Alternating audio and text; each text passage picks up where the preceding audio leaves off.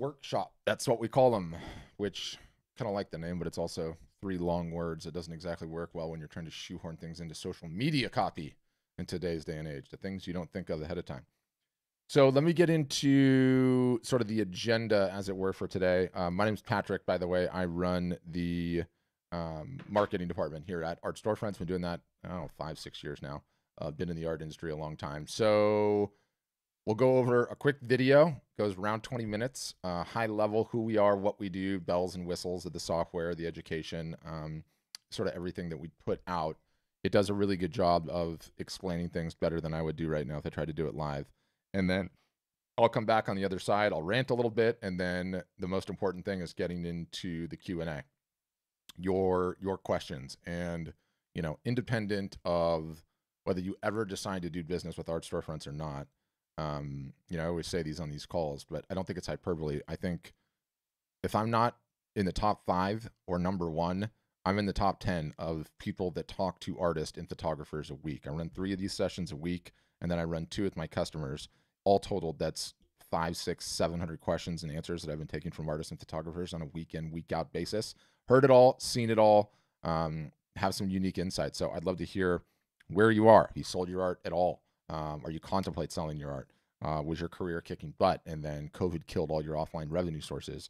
Are you trying to figure out pricing, sizing, shipping, niche selection, what media types to offer, to go in a new direction, how you can get things going, to try and negotiate with the galleries that aren't doing anything for you at this juncture? Whatever the question is, I've heard it, I've seen it a ton of times, and I'm really confident I can help you out. So definitely encourage you not to be shy on the questions. I'll get into all the various different ways that you can ask the questions as soon as we get over sort of the high level demo.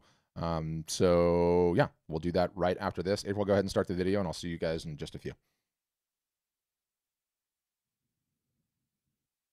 This is the homepage I'm talking about that we just recently redid, and I think it does a really good job articulating sort of who we are, what we do at a very high level. And if you scroll down the page, there's a bunch of videos and me explaining a whole bunch of things, everything that we do from top to bottom.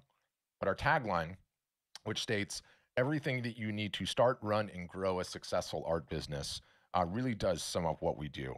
We get pigeonholed as they're a website company. They're a website company. And yes, we do offer websites, but it is a tiny, tiny portion of what we do. Ultimately, we learned a couple of years ago, the hard way, by the way, if we are going to grow and be successful as a business, Art Storefronts, that is 100% dependent, surprise this one, but on how successful our customers are, on how much art and photography our customers are selling on a yearly basis. And so when you look at that as the problem that we're solving, it becomes so much more than a website, because a website is not enough. But still, we're going to talk about the website. I'm going to get into the other layers as we go down.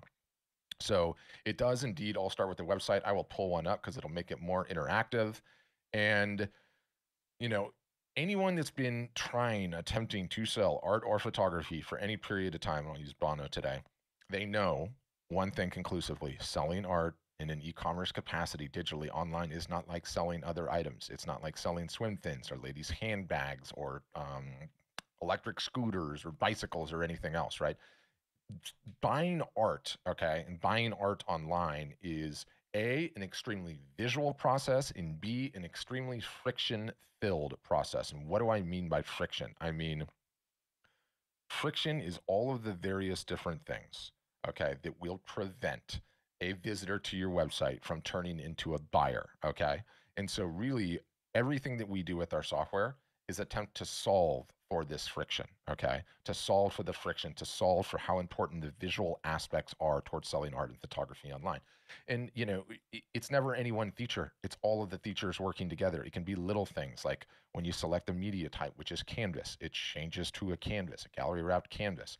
Most people don't even know what a canvas is. And so we've developed special videos that show the differences, the nuances in the real world, what an actual canvas print looks like, what's going to show up at their house, what are the high points of this one, is canvas different than metal. Oops, I missed a click on that. And so you can see what a metal print looks like and how it's sitting flat, eventually how it's hanging up, all the nuances, the intricacies, because it is such a visual process buying art. We have a feature called the wall preview, which allows you to cycle through various different room types. Again, such a visual process buying art. Not only can you circle through the different room types, and yes, you can add your own room type images in. We use some generic ones by design, and you can size pieces up and down, see what it's going to look like. Do I need a 36 by 49? Is that too big? Do I instead want a 28 by 38? We're making it easier for your potential customer to get to a buying decision. What if they want to, their walls aren't white, right? What if they're this ugly color? Or there's something a little bit darker. Is the piece going to look good with this color, right? Because again, buying art is just such an incredibly visual process. Another feature that everybody likes to talk about that we get a lot of plaudits for is Here we we are have this on feature, Artist and Art excuse Store. me, mute that, called live preview with AR. Okay. And what this is this allows somebody to come to your website with their telephone, can be iPhone or Android. You can see the phones here on the right hand side. And without downloading any apps, they can just use their phone, their camera, and press one button on your website that says live preview. And what this is going to do, it's going to take the camera on their phone, okay, which is going to show the real room, the real wall, where the art will potentially go. And then it takes your piece in augmented reality and it projects it onto the wall. And you're able to move it around with your finger. You're able to size it up, size it down, take screenshots. And so, is it going to look great in the room? What size do I need to get, right? And so, again, this is attempting to solve for the visual friction of, I don't know if it's going to work in my room. I don't know what it's going to look like, right? It's just getting them one step closer to a buying decision, removing the friction from the process. And, you know, I've been doing e-commerce marketing, digital marketing my entire life. Everyone loves to gravitate towards the wall preview or the live preview with AR. But the reality is when you do this for any period of time, it's not about one individual feature. It's about all the features working in conjunction, and you never know which one's going to end up. If we think of a sports analogy like a basketball team, it's how many players you have on the court that can contribute, right, to eventually scoring that basket. And so it's why we do the demo process. We have literally hundreds and hundreds of features, all to remove the friction, all to help you get better at selling art and photography online. And when you request one of these things, our outreach team will reach out, have a conversation with you, and schedule it. It goes like an hour and 10 minutes, and we just go through feature after feature after feature. So it's not about any one of them; it's about all of them working in conjunction. Independent of that, let's keep working down the page. So we also have a ton of back-end software. It turns out running an art business, art photography business, there's a ton of individual little nuance and things that can slow you down. Okay, things like uploading an image and how many images do you have to upload to your web page for all the various different media sizes and types you have. It's very helpful to be able to just upload one, have all the sizes auto-populate for you, and tell you exactly what you can sell. Things like markups. How do you set markups? Can you do it globally? Can you do it per media type, right? And so no one likes to talk about the back end features, but we have a slew of those as well, all there to make your life easier, to give you time back. Okay. Um, let's talk about our fulfillment. And we love talking about this. This is in our company DNA pretty significantly, but I'll pull up a website. So we're on Bill Stidham's site. Or I should probably start here actually. So we are integrated. Well, let me start here. You can have it any which way you like. If you're an artist that just does originals and you get orders, obviously you're going to be responsible for fulfilling the originals because you have them. If you're an artist that has a local printer or a photographer that has a local printer, you really like using your printer, you can use your printer. The orders come in, you send the order to your printer. We call that self fulfillment, no problem. What we recommend our customers do, though, is integrate with one of our print partners, and I'll get into the reasons why. But we've got Graphic Dimensions on the East Coast, we've got Bay Photo on the West Coast, we've got Print Partner for our customers in Canada, and then we just recently integrated with a company called Guten that handles the merchandise, and I'll get into that in a second. Um, how does it work? You sign up, you get your site set up, which usually takes 14 days or less. You click a button that says, I want to integrate with this print partner. An order comes into the website. The printer gets paid. You get paid. The order gets printed. The order gets boxed. Your logo goes on the side of the box. Boom, it ships to the customer. You touch absolutely nothing. There's nothing you have to touch, nothing you have to do. All happens automatically. And again, it's to give you back that amount of time. And you know, no one has time in today's day and age to be dealing with the admin. Okay. Any time that you spend on the admin, by which I mean sending the order to your local printer, uh, uh, checking on the proof, sending tracking numbers, did it ship, any of that correspondence, all of that, if you're spending your time on that, is time you are not spending on your biggest problem, which is your marketing. So we really believe like streamlining sort of this drop shipping, print on demand, automated fulfillment is a very, very wise decision if you want to create successful artists and photographers. Now, just recently, this was probably what, like a month before Christmas, maybe, we integrated with a company called Guten. And what it allows our customers to do is sell merchandise of a myriad of different kinds, hoodies, iPhone cases, tank tops. They can come in, adjust the image exactly how they want to see it. Maybe they want to tilt it depending on what case it is, and get iPhone cases and a number of different other items. We've got throw pillows and I clicked out of it, and coffee mugs, and we're adding more and more and more and more of these. And on the subject of merch, we realize again, if you go back to our original mission, why we exist, we need to create a set of circumstances, a set of conditions such that the artist, the photographer can make and grow as successful a business as they want. And so some artists look at this merch and they're like, they turn their noses up at it and like, that's not fine art. Why would I ever want to do that? Some are like, I'm all in, I love it. We don't care. Our job is to provide as many different opportunities for artists and photographers to be successful as possible. And we've been totally blown away by how much of this stuff actually, believe it or not, sells. And some of it is higher margin than you would think. Like a throw pillow is $44, and what does a tote bag cost? I think a tote bag costs $38. So sell it or not, you have every opportunity imaginable available to you. If you want to have it all, in kind of like Bill does here on his site, where you have your fine art media types across the top, and then you have the merch all in one product page. Great. If you want to have individual items in the store, you want to have your artwork fine, and then you just want to have a line of phone cases. If you want to have one for a couple of weeks and then turn it off, you can do any and all of that, and it's one click to turn it on at any point in time. It's automated. It's completely automated in terms of fulfillment, and that's not going to change. And we realize again, like artists and photographers are essentially just creators, right? You're just creators, and you have a talent. You have a talent with a brush, or you have a talent with the lens. You want to monetize that talent. Okay. So again, our job is to give you as many different opportunities to be able to monetize that talent as possible. So that's how we go about it. And again, it's a debate about when to use it or when not. But somebody on one of these sessions earlier was like, who's the greatest rock band of all time? I was like, no, who? He's like, the Rolling Stones. He goes, guess what the Rolling Stones have at their concerts? I said, what? A giant booth for merch. He's like, they sell hundreds of thousands of dollars of it a year. If the Stones sell it, I'll sell it. So anyway, I thought that kind of stuck with me. It was fun. So that's our print fulfillment. And I should say too that we're adding calendars, and we're adding puzzles, and we are adding photo books. And to be honest with you, if they come out with a line of hot air balloons, we'll add hot air balloons too, right? Because again, it's creating a set of circumstances such that the artist and photographer can be successful. We don't care where the success comes from. I don't care if Brian gets into business and he's the number one iPhone selling case guy of the entire United States. He's got a successful business, right? So not for us to decide. Support. We believe we have best in class support. If you took a look at our Facebook ads and you scrolled through the 350 of them, you'll see more positive responses for the support than just about anything else. We're very, very good at this. Yes, it's in all the venues you think it is: email, phone, chat support. But in addition to that, kind of what I'm most proud about is we run 6 days a week, including Saturdays, Zoom sessions, just like the one you're on right now. Okay. And you can pop into one at any point in time with any support related issue and get fixed, get unstuck. There's screen shares. They can take over control of your computer and just get you sorted instantaneously. So we're very, very good at it. Not only do we support our application, we ask you guys, we teach you guys marketing all year long, and which I'll get into in a second. What if you're having a problem with Facebook or with Instagram or with MailChimp or with your Facebook ads? We actually support that too.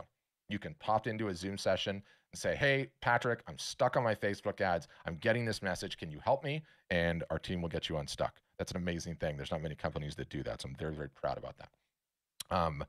That's in terms of the overall website picture. And we essentially do all of that, okay, to give you your time back such that you can work on the biggest problem that every single solitary person on this Zoom call has, which is the marketing problem. You need to get better at it. And let me tell you, I've got 4,700 customers, and there's only one universal truth about every one of them, right? Every niche imaginable, every subject matter, all over this country and others, every one of them has a marketing problem. The person that just past $500,000 a year in sales has a marketing problem. They want to grow that business, they have a marketing problem. The person that just is getting started, sold their first piece, they have a marketing problem, and everybody in between, right? It is the biggest problem. And so, we want to create successful customers. We realize we need to teach artists and photographers how to market. And so, how did we solve for that particular problem? We created collectively what might as well be called the Art Business University. That's how we look at it, because I'm not sure there's a better term to explain it. One, we have the best digital education that exists in terms of selling art and photography online, full stop. I'm hang my hat on this. We have detailed documentation that we call playbooks on every marketing facet imaginable. How to run an email campaign, how to run a Black Friday sale, how to go live on Instagram, how to go live on Instagram and Facebook at the same time, how to go live on Instagram and Facebook at the same time with your laptop and a cell phone. Detailed, step-by-step, audio, video, screenshot documentation. If we're asking you to send emails, we will give you the email copy. You just adjust it to taste for what you're doing. So the playbooks are incredible. They're very robust, and they're very focused on teaching you how to market. We pair that with a 365-day-a-year marketing calendar, okay? It has on it beginner, intermediate, and advanced. You take on what you can take on. You're never not knowing what you need to be doing on a week in, week out basis.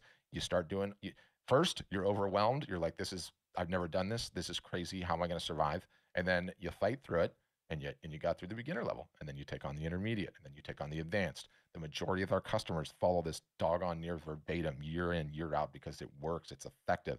Not only does it tell you what to do, but it solves for one of the other greatest pandemic of our lifetime, the shiny object syndrome, okay? Not only does the calendar tell you what to do, it tells you what not to do, okay? What not to be spending your time on, right? And how do I know this? One, I'm very good at digital marketing. Two, we have 4,700 customers, and I get to see all of their data. I can tell everyone on this call conclusively, out of the 4,700 customers that I have not seen anyone turn a positive ROI at marketing on Pinterest. No one is making any money from marketing on Pinterest. So I'm going to tell you, you don't have to worry about Pinterest. I see you laughing, Mary. I do not want you spending any time on Pinterest, period. Waste of time. So too with SEO, okay? So the calendar is equally powerful on what you need to focus on is what you ignore, okay? Is what you ignore, and that's a big deal. Number 3 of the Art Business University is what we call office hours, okay? We take the entire customer base, we split it into 3. Until you sell $2,000 directly on your website, you're in the traction group. And after you sold $2,000 on your website, you're in the ramping group. After you sold a much higher revenue threshold that we don't publish, you get in the advanced group, which we call growth. We hold week in, week out, every single solitary week. And we took 1 week off for New Year's, but essentially 48, 49 weeks a year. Zoom calls like this. You come on a weekly basis. It's either me or members of my team. We go over the playbooks. We go over the calendars. We talk about wins. Somebody landed an interior decorator and sold $35,000 worth. They're going to come on and tell their story. Not only are they going to come on and tell their story, they're going to say, here's the email that did it. Here's the copy. Here's the Facebook post. And you can go and look at that stuff, right? And you're learning in concert with your peers. Digital online education is not enough. Okay. If you look at the stats out there, I don't care who it is, Kajabi or Masterclass or lynda.com, 30% of the people that buy those courses actually finish them. So we can't just have digital education. We have to have in-person teaching sessions, and everyone knows how to Zoom now. It's our new reality.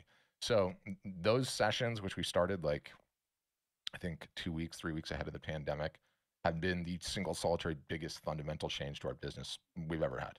If before the pandemic, I had 100 customers, and I told those 100 customers via email, guys, Black Friday's coming. You got to get going on your sale. Here's the playbook, right? And then I recorded a podcast episode, and I was like, we're going to do this.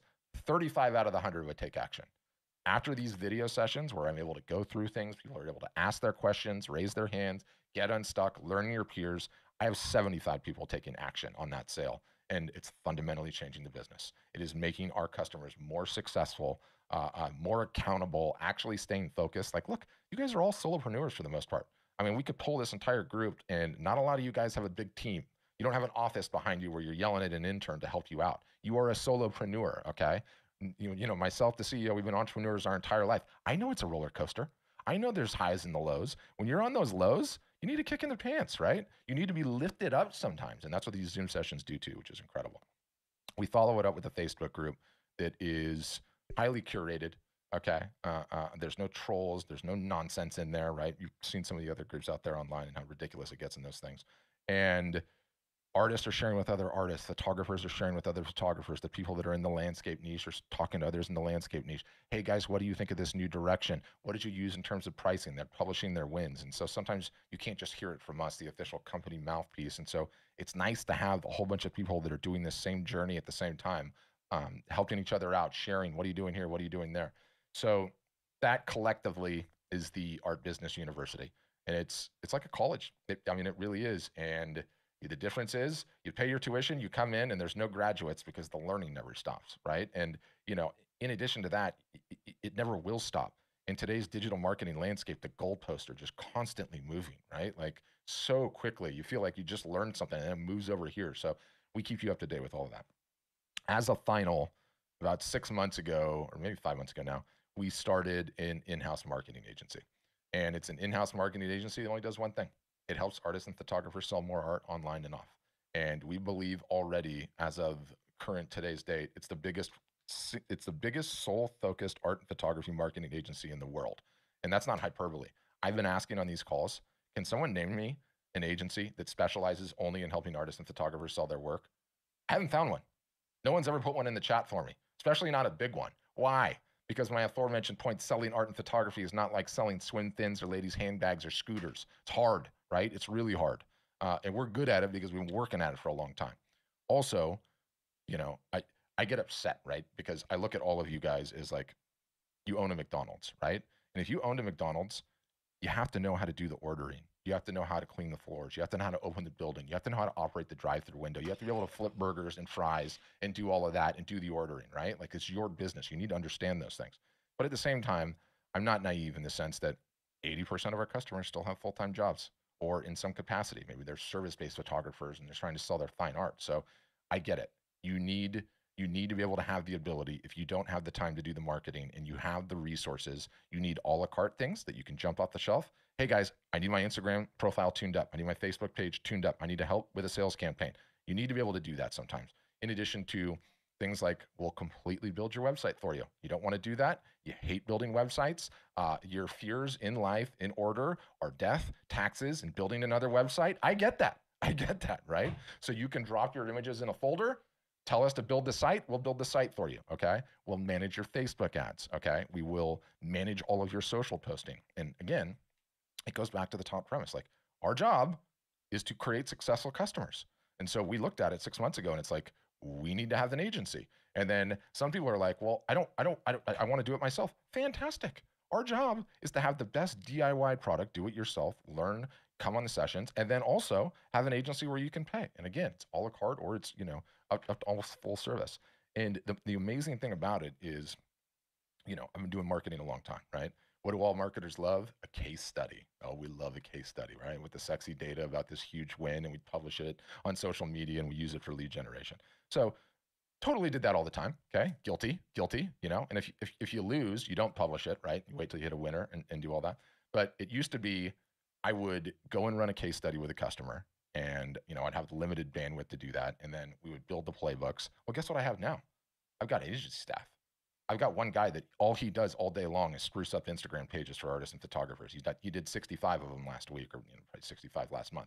So imagine the learnings that we're getting. What happens is the learnings are going right back into the playbooks, and then they're coming onto the Zoom sessions and they're teaching, and we've got a little flywheel going on, right? We've got a little artist and photographer education flywheel. So it doesn't matter if you ever order a single solitary service from the agency, and we don't even care if the agency ever makes any money, in all honesty, because all it does is just improves the product, makes more successful customers, and helps us grow. So we really, at the end of the day, are fundamentally a business that can be thought of as a rowboat, right?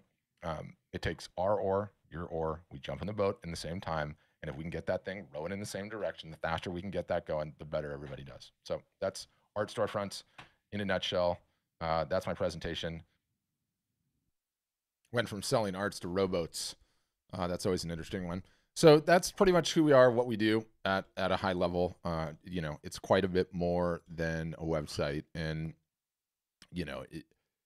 no matter how you interpreted that whole pitch and everything else, the whole ball game, quite literally for us, comes down to GMV, gross merchandise volume. It's a metric we stole from Shopify. But it's essentially the sum total of merchandise that's sold on our customers' websites. You know, everything from originals to prints to commissions to limited editions to any of the merch stuff to classes, anything in between, is our true North Star. Every single solitary question we ask ourselves as a business: if we add this, will this increase GMV? Yes, then do it. If no, then don't do it. Will it increase GMV by a lot? Yes, then do it. If will it increase GMV by a little, let's find something bigger. And it does as a business create a unique set of circumstances where we feel truly vested in the success of our customers, right? Like the more you guys sell on your websites, the more you sell in person, anything that gets booked through the site we know about, the happier you are, the more you tell people about our business, the less we have to spend on advertising and everything else. So, you know, it is one of the most fundamental points. And I would also say, you know, before we get into the Q&A, um, that's why we're adding items like crazy. Like a huge focus of 2021 is just going to be how many additional items that artists and photographers can put their particular work on, that we can sell. You know, I mean, I made the joke like if they offer hot air balloons, we'll do that, but it's only loosely hyperbole that. Like we are going to add every item imaginable and not stop.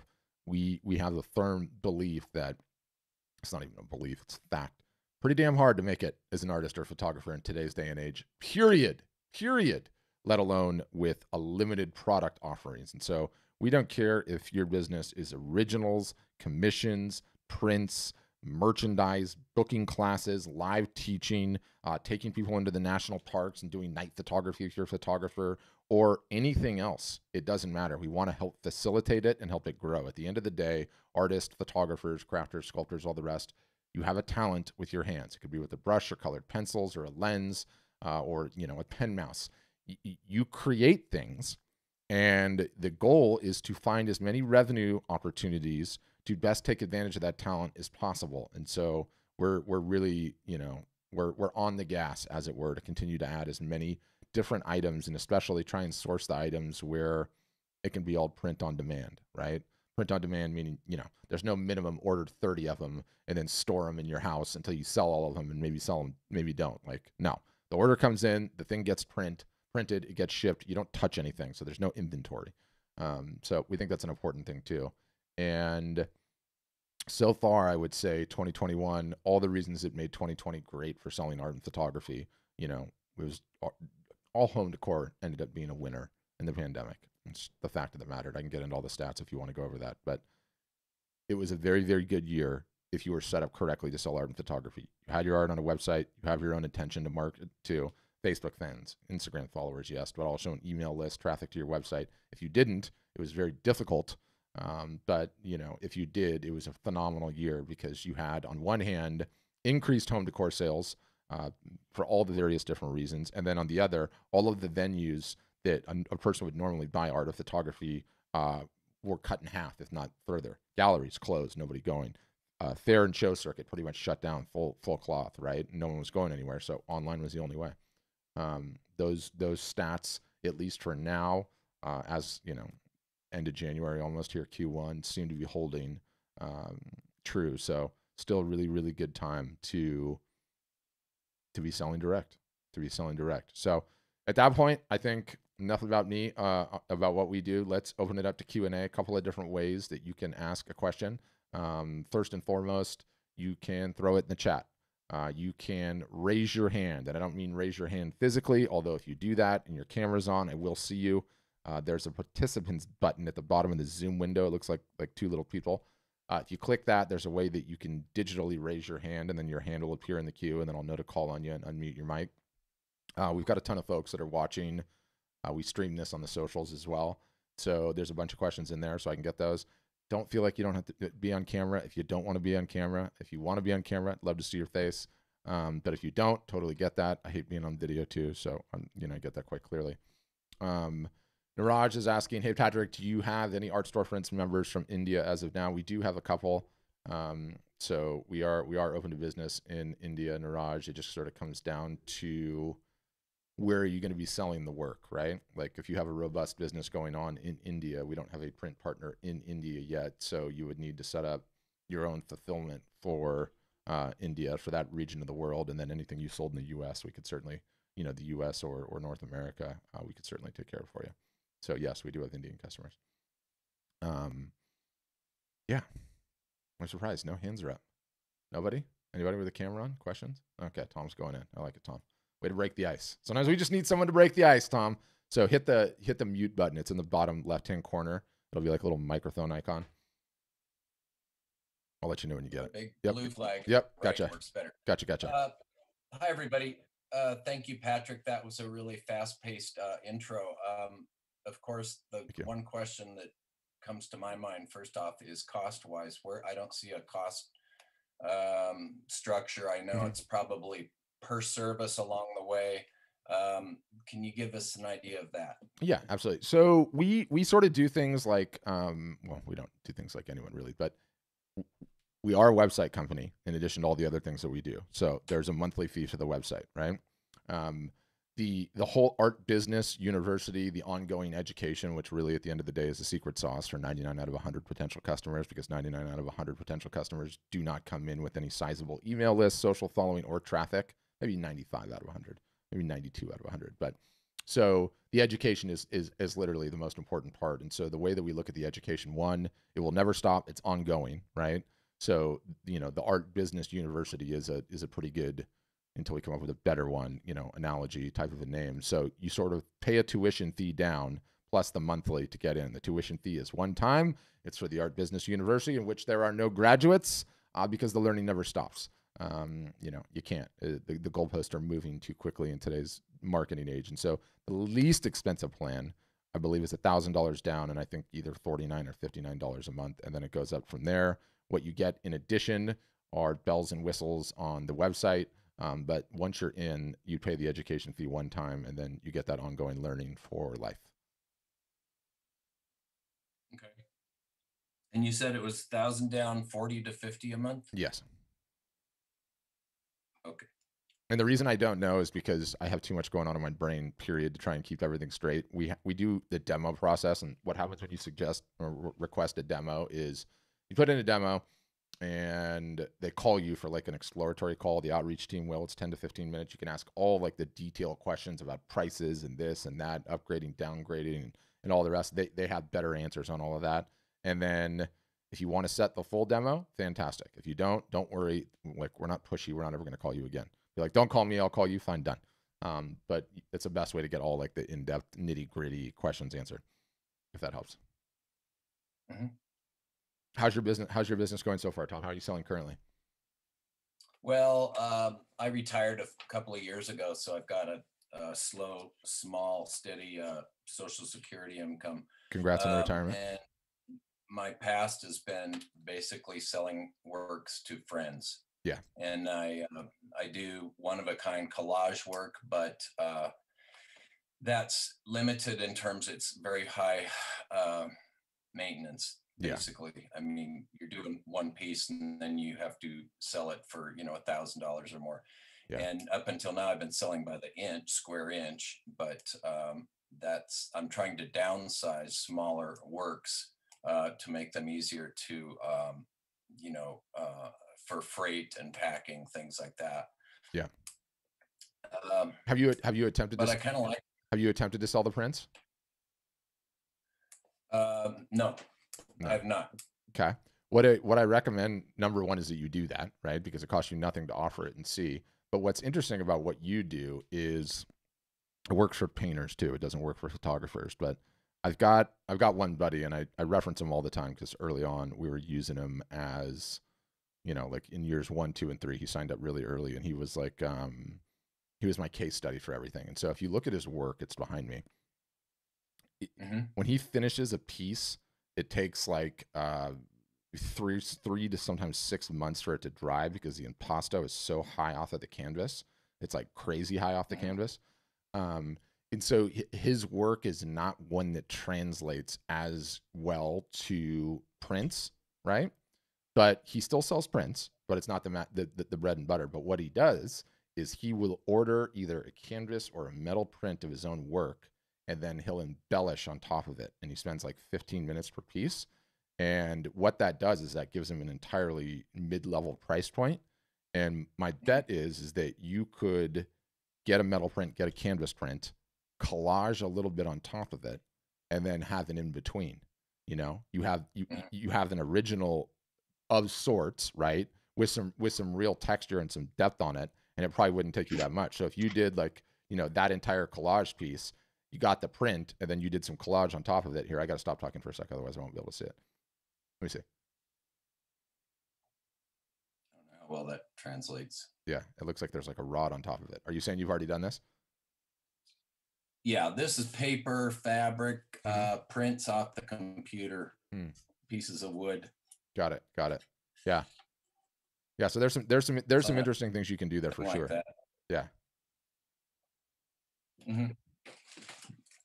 But the larger point is, you know, my takeaway advice for you, independent of requesting a demo and do all that, is get some additional revenue sources. So for you, okay, you've got the originals. I'd like to see the prints. I'd like to see the commissions, and I'd like to see, you know, these hybrids, right? A print that you actually do some work on top of. You want to have different Yeah. revenue sources, different price Well, points, especially. well, you've definitely opened up the Pandora's box of ideas. So I'll start to rethink that while maintaining my uh, dignity. Yes, yes, yes. So I'll shut up and let other people jump in. Great. Thank you. Yeah, my pleasure. And you know, one other thing that I would say too is that, you know, this isn't usually. I'm gonna go back to my other background because the video is distracting me.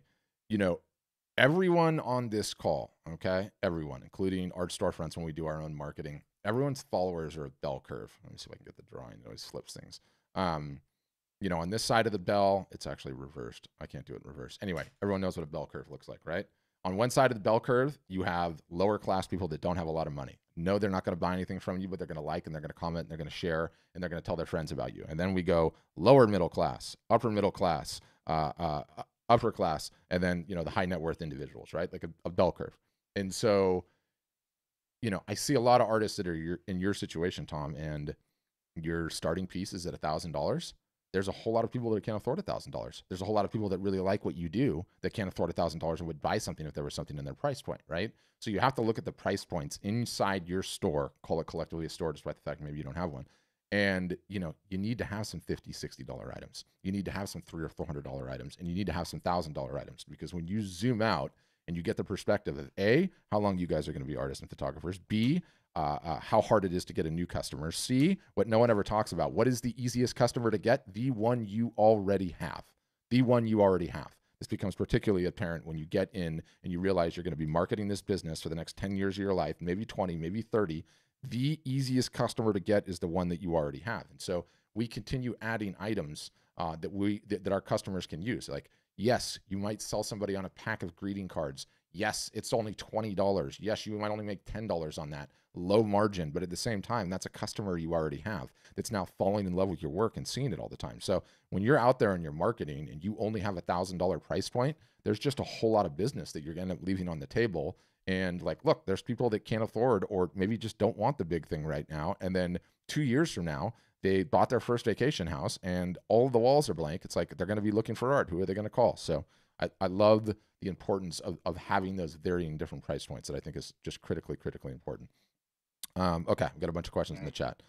Um, Alan's asking me, do you have your own printing or who do you use as your print partner in the US? So we use two. We've got Graphic Dimensions on the East Coast and we have Bay Photo on the West Coast for folks that are in Canada because there's like a tariff import duty situation. We've got one, what are they called? Print Partner, I think. And then for all the merch, we use a company called Guten, which is one of the huge ones that does like every product imaginable. So that's that question. I know you have others, Alan. I'm just going to go down the window here. Lori's asking, is it possible to get a print sample to see the quality of the printing? Yes, of course. I see April put the site in there. You know, the interesting thing about printing is, you know, once you get out of the mom and pop size shops, and, you know, I mean, the really small shops, right? Like, you know, the small local ones you have in the town, or maybe someone that's operating out of the house. But once you get into, you know, the bigger sized ones, you know, say they have a warehouse, a real legit operation, all using the same printers, all using the same media types, all using the same inks, all using the same equipment to calibrate their color balances and their monitors and everything else. So the larger point is printing has sort of become a commodity. There's not a massive skill set to it anymore, at least in the digital capacity. So one printer to another, i.e. quality of the prints. Both Graphic and Bay are multi-million dollar companies a year. And, you could get a print from either one. You wouldn't be able to tell the difference in the slightest. They're both super pro. So, but yes, you can get a sample. April put the site in there. So Casey's saying, I would love to learn more about how Art Storefronts would help sculpture artists on top of selling online. I wonder if your marketing playbook covers anything about finding gallery collaborators. Would sort of depend on what the definition of gallery collaborators are. And I might even unmute you on that one, Casey. I'm gonna find you in the list here and unmute you. While I'm doing that, I'll answer the first part of your question. But if you hit your mic lower left-hand corner, Casey, that should give you the ability to talk. So sculpture artists. Yeah, sculpture artists get host, right? Because there's not a sculpture specific platform that's out there that exists currently that just helps sculptors and just shows sculpture in the best light. And so if you want to be selling online, which is mandatory, you're going to have to pick an e-commerce shopping cart, right? And there's a bunch of them out there. Is our site the best for that? It's as good as any of the rest. Yes, we're set up to sell wall art, but we do have, some other art specific type of features that would help you out significantly. But really, especially with sculpture, you don't have the lower price points on sculpture, right? Like sculpture is expensive. Its starting price points are expensive. And what you'll find online is there's sort of an unwritten rule online. Tesla is the one that breaks this, right? Because there's lots of people that go online, buy a Tesla without talking to anybody. But once you get to like it's somewhere between 1,500 and above 2,000. Once you get to that price point, there are very few people that just automatically buy that item.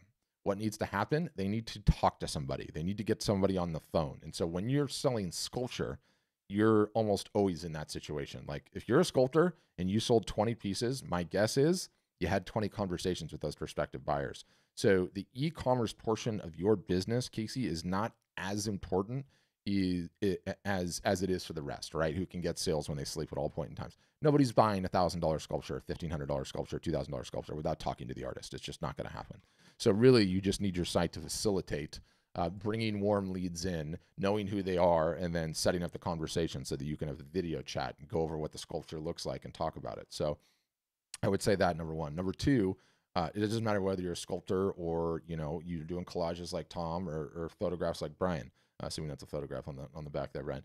Your biggest problem is marketing.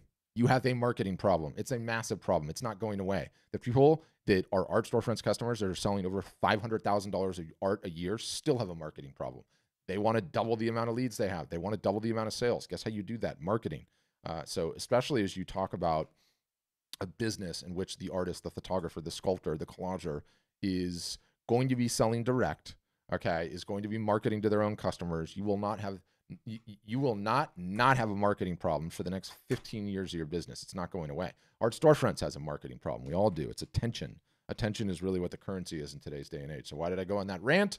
Because we are better at teaching artists et al. At marketing than anyone else that I know of. And one, we're really good at digital marketing. Two, we've been at this for a long time. So we've just been working on one single solitary problem for the last 7 years. And then also, I've got data now on 4,800 or 4,700, wherever we are, customers. And I get to see the ones that are doing great. What are they doing that's working? And, put all that into combination with the education product we have. And I think you will find us a better destination than the other e-commerce providers based solely on the fact that the website's not going to get it done for you, Casey, number one. And number two, you got a marketing problem that you need to fix. So finding gallery collaborators. I unmuted you. It didn't look like you got your mic. I don't really understand what a gallery collaborator is unless you're saying just getting into a gallery. But even the getting into the gallery, number one, and usually this, I get pigeonholed into this, like, what, you're against going into galleries? No, I'm not against going into galleries. What, you're against being on online marketplaces? No, I'm not against being on online marketplaces. I am pro finding a revenue source that works. That is damn hard to do. If you do, squeeze it with both hands and try to get as much out of it as you can. The problem with the gallery relationship, notwithstanding the fact that I find it to be exploitative just personally, is yes, if you have an offline revenue source working, awesome. But build it not in lieu of, but in addition to building your own website, your own attention, the own people that you can market to in perpetuity. I mean, I've got a call. coming up this week. It's a guy that sold well over $1 million worth of art. He was selling a couple $100,000 a year. And then COVID hit, all of his galleries closed, and his revenue sources are just toast. And you don't want to be in his situation because he's never had to market. He does not have his own email list. He has no idea who his collectors are. He can't call them up and offer them deals. Like, if you are not building with some portion of your time, some margin of your business's time, your own attention, your own website traffic, your own social following, your own collectors that you can email in perpetuity, you are always going to be subject to the whims of whatever comes down the pike. It could be an algorithm change on Facebook, or if you're on the online marketplaces, same thing. Algorithm change, they kick you to page 62. You went from selling $10,000 a month, you're selling nothing, right? So we hate the thought of anybody being in that position. We do not want anyone to be in that position ever. So we're if you get a gallery working, great. Where was I going with that? Oh, also, so many of the galleries are going out of business right now, and they're not going to come back. They were on death's doorstep before lockdown number 2 happened. Maybe they survived lockdown number 1, but they are not going to survive lockdown number 2. So when you realize that, the ones that do emerge out of this are going to have twice the negotiating power of anyone else, because they're going to have the entire crop of all artists that were in all galleries that are scrambling to get into a gallery, and they're going to be like, okay, you. And then the minute you're not selling, you're out and the next one's there, because there's going to be 30 people knocking on the doors. And so while I think it's potentially going to have some viability after we get out of this dumpster fire of a pandemic, yes. But at the same time, I wouldn't be planting all my eggs in that basket. Okay, David, I see your hand is up. I'm going to answer Lauren's question in the chat, and then I'm going to go to David, and then I'll keep going on the chat. So I have a full-time job. What kind of commitment do other full-time workers put in and see results? Good question. Great question. Get this all the time. Love this question. I'd say if you took the entire Art Storefronts customer base, probably an 80-20. 80% have full-time jobs, 20% full-time artists, and that's pretty consistent. And everyone asks like, well, okay, well, I just don't know how much time I can put in. It's less about the time you put in and more about giving it to me 52 weeks a year for 3 years. Can you do that? If you only have an hour a week to give me, I want that hour once a week, 52 weeks a year, and then go up from there. It's about the consistency, right? Like, so many artists, photographers fail, do not get their business off the ground because they think that they can market for 3 months. They're going to see instantaneous results. And so they market for 3 months, it's crickets, and they're like, that didn't work. And then they don't market for a year. And then maybe New Year's comes around and they're like, this is going to be my year. They get the resolution. No one understands the power of consistency and momentum. It is the only way that you grow a business. And so I don't care if it's 1 hour a week, 5 hours a week, 10 hours a week. There is no average, right? Like, people will ask variations of Lauren's question. What's the best-selling size? What's the best-selling media type, right? If I just know that, I'll be able to do it. You can't compare your beginning or middle to someone else's end or middle or any combination in between. Everyone's a little different.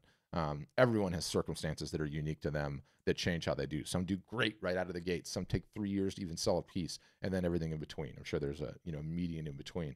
But you can be really, really dangerous throwing a couple hours a week consistently, marketing on the high ROI is return on investment stuff, and ignoring all the shiny objects. And we know what works. I said in the pre-recorded video, I've got 4,700 customers. I look at the analytics. I have yet to see a single person make Pinterest pay. So I can tell you authoritatively, do not spend 1 minute marketing on Pinterest. And so if I have a couple of other calls like that to make, contemplate what your marketing is going to look like when you thought you had to do 10 things. And not only do I tell you you only have to do 5 things, but I tell you if I catch you doing the other 5 things, I'm going to scream and yell and rant, right? So when your hours are focused on the only things that matter, you're going to be in a much better place. Okay, I'm going to keep going on the chat, but David's up next. David, go ahead.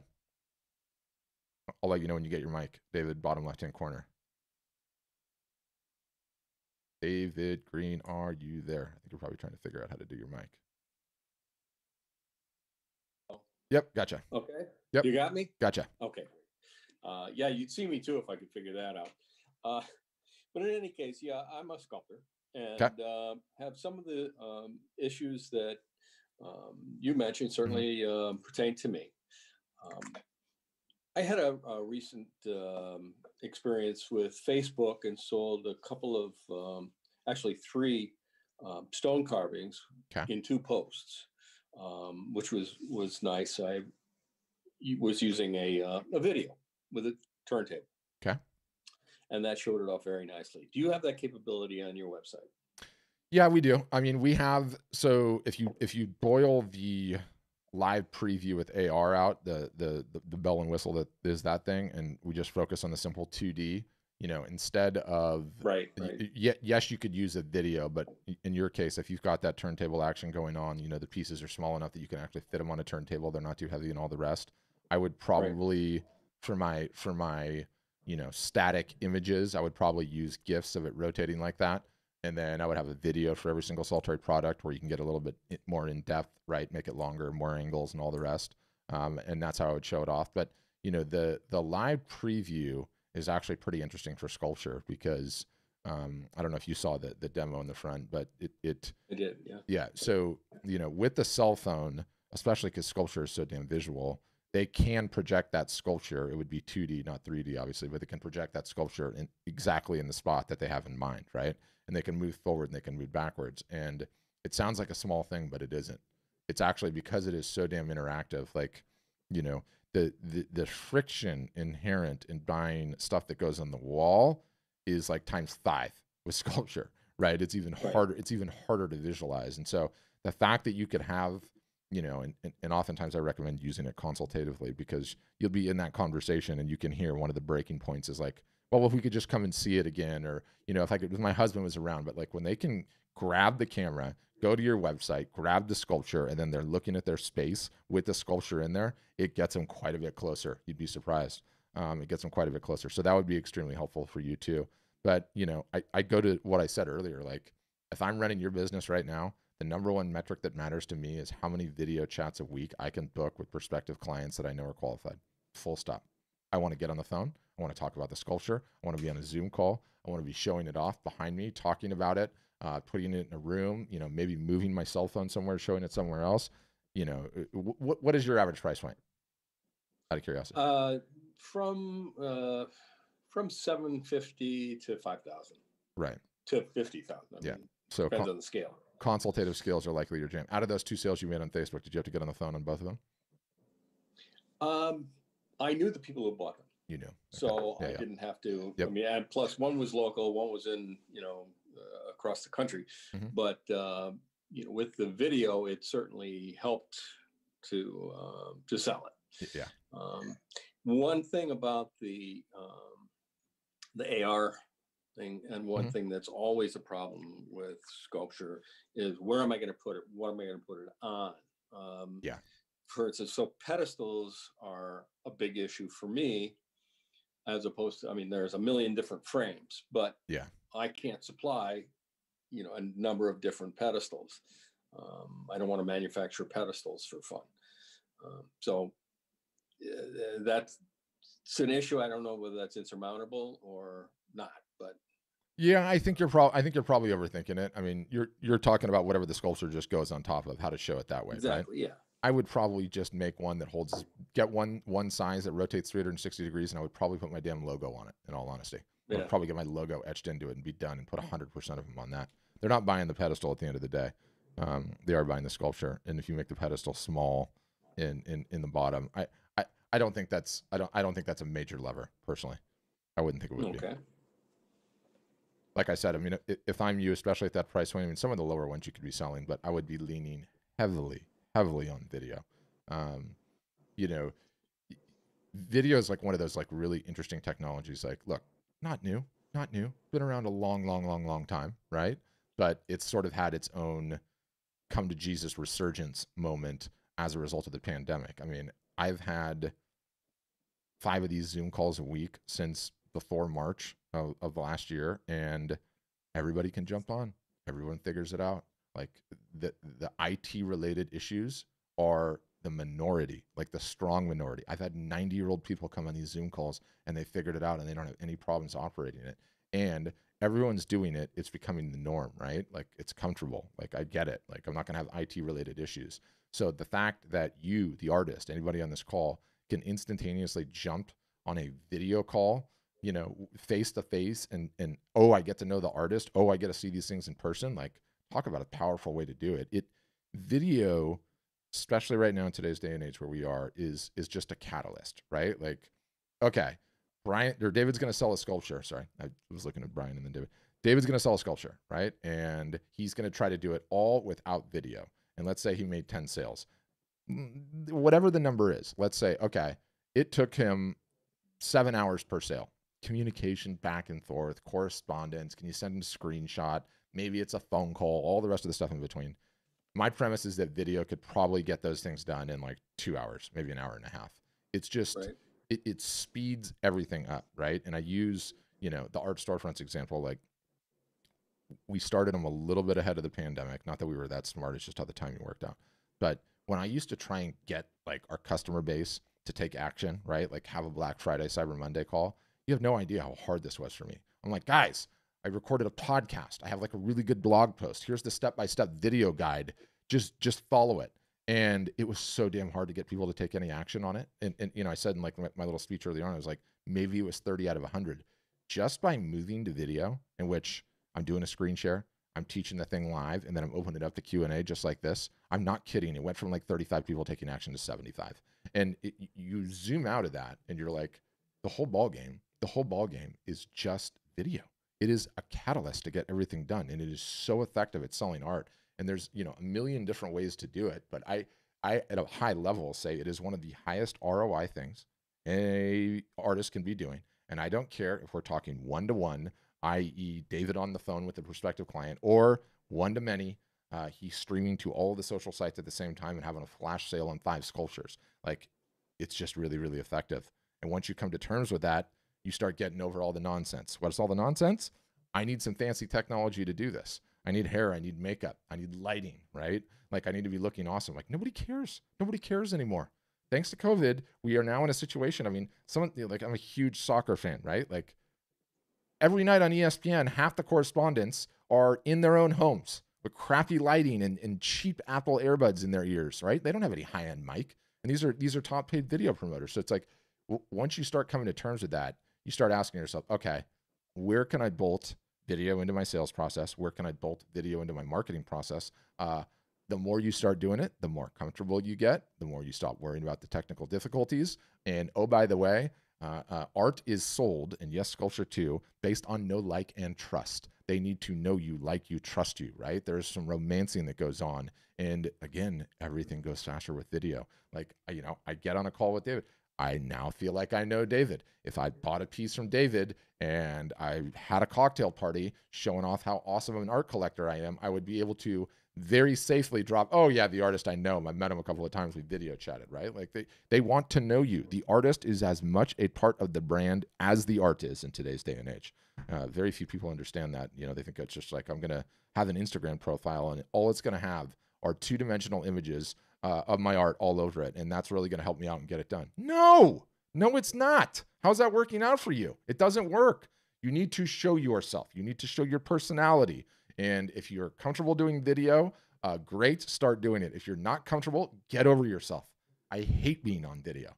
Okay. Prior to the pandemic hitting and when we started those workshops, I was never on a video for this company at all. Not in 4 years of working for it was I ever on a video, not a single solitary one. Just my voice. Just my voice. I got over it. I'm over it now. I still hate it, but I got over it because I'm contrarian. I realize what it takes. So that's what I would say. That would be my advice. I wish we'd had this conversation a month ago. I actually lost a couple of sales through my website. Mm-hmm. My website has no prices on it. I used it strictly as a portfolio. Yeah. And I didn't want to compete with the galleries that I work with. Yep. I thought that would be counterproductive. Things have changed, of course. I have a gallery in New York, and they're doing nothing. Yeah. And haven't for a year. And the galleries around my local area, basically one is going to open up next month. So, and I don't think they'd care one way or the other. Yeah. Whether or not I'm competing with them. No. But without a video chat, I should have mentioned it. I didn't even think of it. I know. With the customers who, I love your work and love how much is this and how much is that. I think I could have closed with a video chat. No question. Awesome. And like everyone gets bogged down on like how am I going to do it? I don't care how you do it.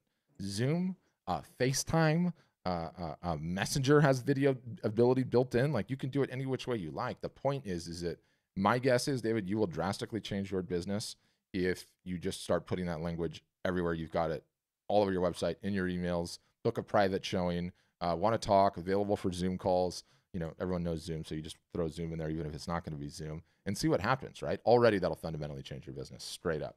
Because look, you know, I use this analogy, and here you go, Ivona. I told you I was going to give it to you. And if you've never been fishing, I'm sorry. It's a fishing example. It really, really works. But trying to sell things, okay, online especially, and this analogy solves so many problems that I'll get to in a second, is no different than fishing out in the open ocean, okay? You're fishing out in the open ocean, right? And that means you leave the harbor, you steam out to that big ocean, and the ocean is a huge place. The only time that you catch the fish is when your lines are in the water and the fish are out there underneath the boat, right? And what are your lines in the water? Yes, it's your website, but also it's a sale. You could also argue it's a Facebook post or it's an email you send. It's anything that you do. And what we think as human beings, and just let me know if any of you have done this. You send that one email and you're like, oh my gosh, I just sent an email. There's no way I can send another email tomorrow or this week or even this month because I'll burn my list out, right? And what we think in our minds is that we have that line in the water and that all of the fish are just underneath our boat and they saw it, right? Nothing could be further from the truth. The way the world works is the ocean is a huge place. Sometimes they're down deep, they didn't see it at all. Sometimes they're 3,000 miles away from your boat, right? So the only time you can catch the fish is when they're at the surface behind your boat, right? And so you cement that analogy in your head, and then you start realizing, I can actually send 5 emails a week. You want to know why? Because 90% of the people were not underneath the boat when I sent them. They didn't even see them. They didn't read them. They barely even saw the subject line, right? I can post to the socials 100 times more than I am because the algorithms are hiding my post, number one. Number two, they weren't at the surface, right? And then you flip it around 180 degrees and you say, only when the fish are at the surface can I catch them. And guess what? Just as soon as they show up, they're gone. And so I come to David's website. I see his beautiful portfolio sculpture, and he tells me get in touch with my gallery. And then somebody hits me on instant messenger, sends me a stupid cat video, or my wife yells at me, or my kid comes in and starts screwing with my webcam again. I'm going to kill that kid. You get distracted, and they never called the gallery. You never got the sale, and the fish is back in the open ocean. Well, guess what? What if there was book a video chat with David button, and they could have booked it and filled something out and had something scheduled? You got the fish at the surface, right? You had the right offer in the water at the right time when the fish was at the surface. And that is a fundamental truth of marketing, okay? A fundamental truth. We always look at the stats, okay? We always look at the stats on these Zoom calls, okay? I eat my own dog food here. Guess what? I know you guys were all at the surface at this point in time. This was the time when you heard about us. This was the time when you had the time on your schedule to be able to do a Zoom call. And this was the time when we got you there. The offer was in the water at the right time and scheduling timing worked out. Well, guess what? The more you're fishing, the more your boat is out on the ocean, the more fish you are going to catch, right? And that's so true with art sales. And so that's why you can send more emails. You can post more social updates. You should absolutely take as much friction out of the art buying process as possible, make it easy for them to get in touch with you, and just try to get a conversation, right? You can start a conversation when the fish is at the surface. The fish can go away for a little bit while. You could start the conversation again. So I don't know, kind of a long drawn out analogy, but that's my fish at the surface analogy. I'm trademarking it. All right. Well, one last thing I wanted to touch on, and that is the tuition is $1,000 down. Then it's, you said $40 to $50 a month, to keep that moving. Yeah.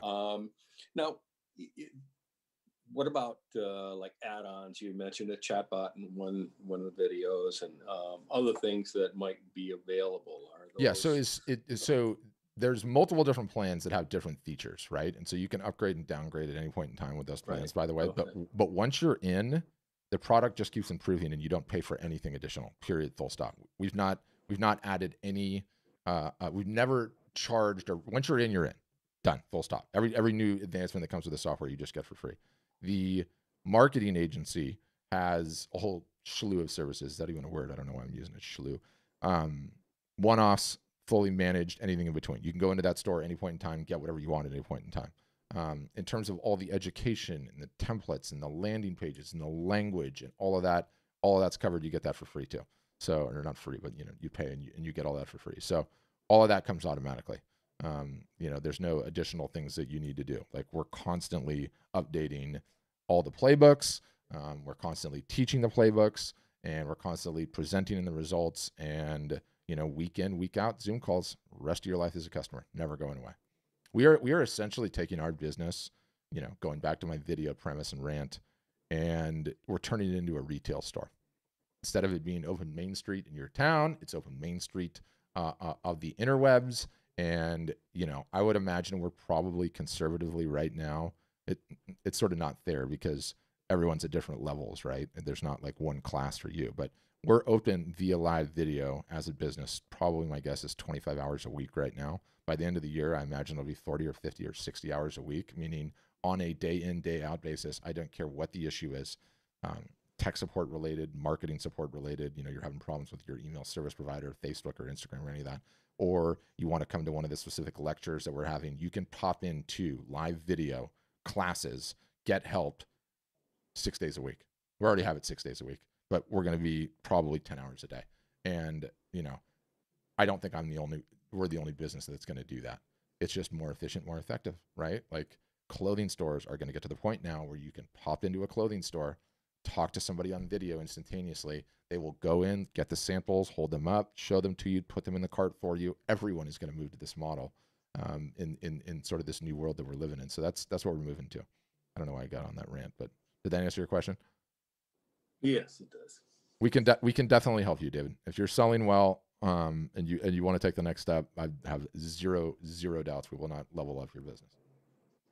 Well, I wouldn't say I'm selling well. I mean, I have good weeks, but overall, you know, I work like hell, and you know, it's not like I could make a living. I'm retired. Yeah. From, you know, building houses, and you know, I don't make that kind of money now. Yeah. You know? So, but yeah, I'd love to take it to the next level. So, yeah, I'm very interested. What's the next step? Yeah, so the next step, just request a demo. April will put a link in the chat, or the buttons are literally all over our website, and fill out that form. Somebody will call you. You definitely, your timing is good because at the end of the month, I think we're raising our prices, not on the lowest plan, but on the other plans, because we have a ton more in there. So as long as you get your demo in before the end of the month, you lock in the lower pricing. So good time to do it. April put it in the chat, or it'll be on the website. But really, David, think about that video concept. Yes, I certainly will. I just dropped my pen. Hold on. And you traded swinging a hammer into wood for swinging the hammer on stone. I kind of like that. Oh yeah, it's way more fun. Way more fun. Yeah. Well, it's sort of awesome. But congrats on retirement, man. Well, thank you. Yeah. Okay.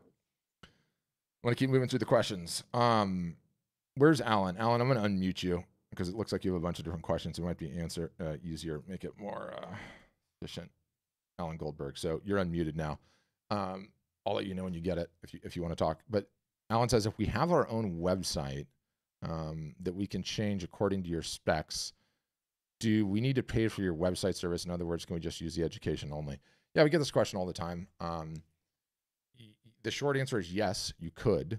You know, you get a lot of people. It's funny because we have these like biases, not biases, but maybe biases is part of it, but you spent hours and hours and hours and thousands of dollars getting your website exactly the way that you wanted it to look. It's beautiful. It is an extension of you. It creatively communicates how awesome you are, and you want to keep it because you spent a lot of time in it. What are you doing on this call then? Is it really selling that well for you? It's a rhetorical question. I know it's not selling that well for you because I talk to hundreds of you guys a week. You get super emotionally bought into it. If it is selling well for you, yes, you could potentially use the education. Most people, it does not. You're just emotionally attached to it. I get it. It's hard. It's like getting rid of a piece of luggage or like a pair of shoes that you really like. Like, no, they're so comfortable. The reality is that we have a whole lot of our marketing bells and whistles built into the website. So we don't even publish all these things, but I'll tell you one because it's fun to talk about. We have this thing that we call Art Buyer AI. It's sort of a snazzy name for a proprietary cookie that we have. A cookie is what tracks you. An easier way to think about it is, I'll just tell you a story, and this will let you think about it.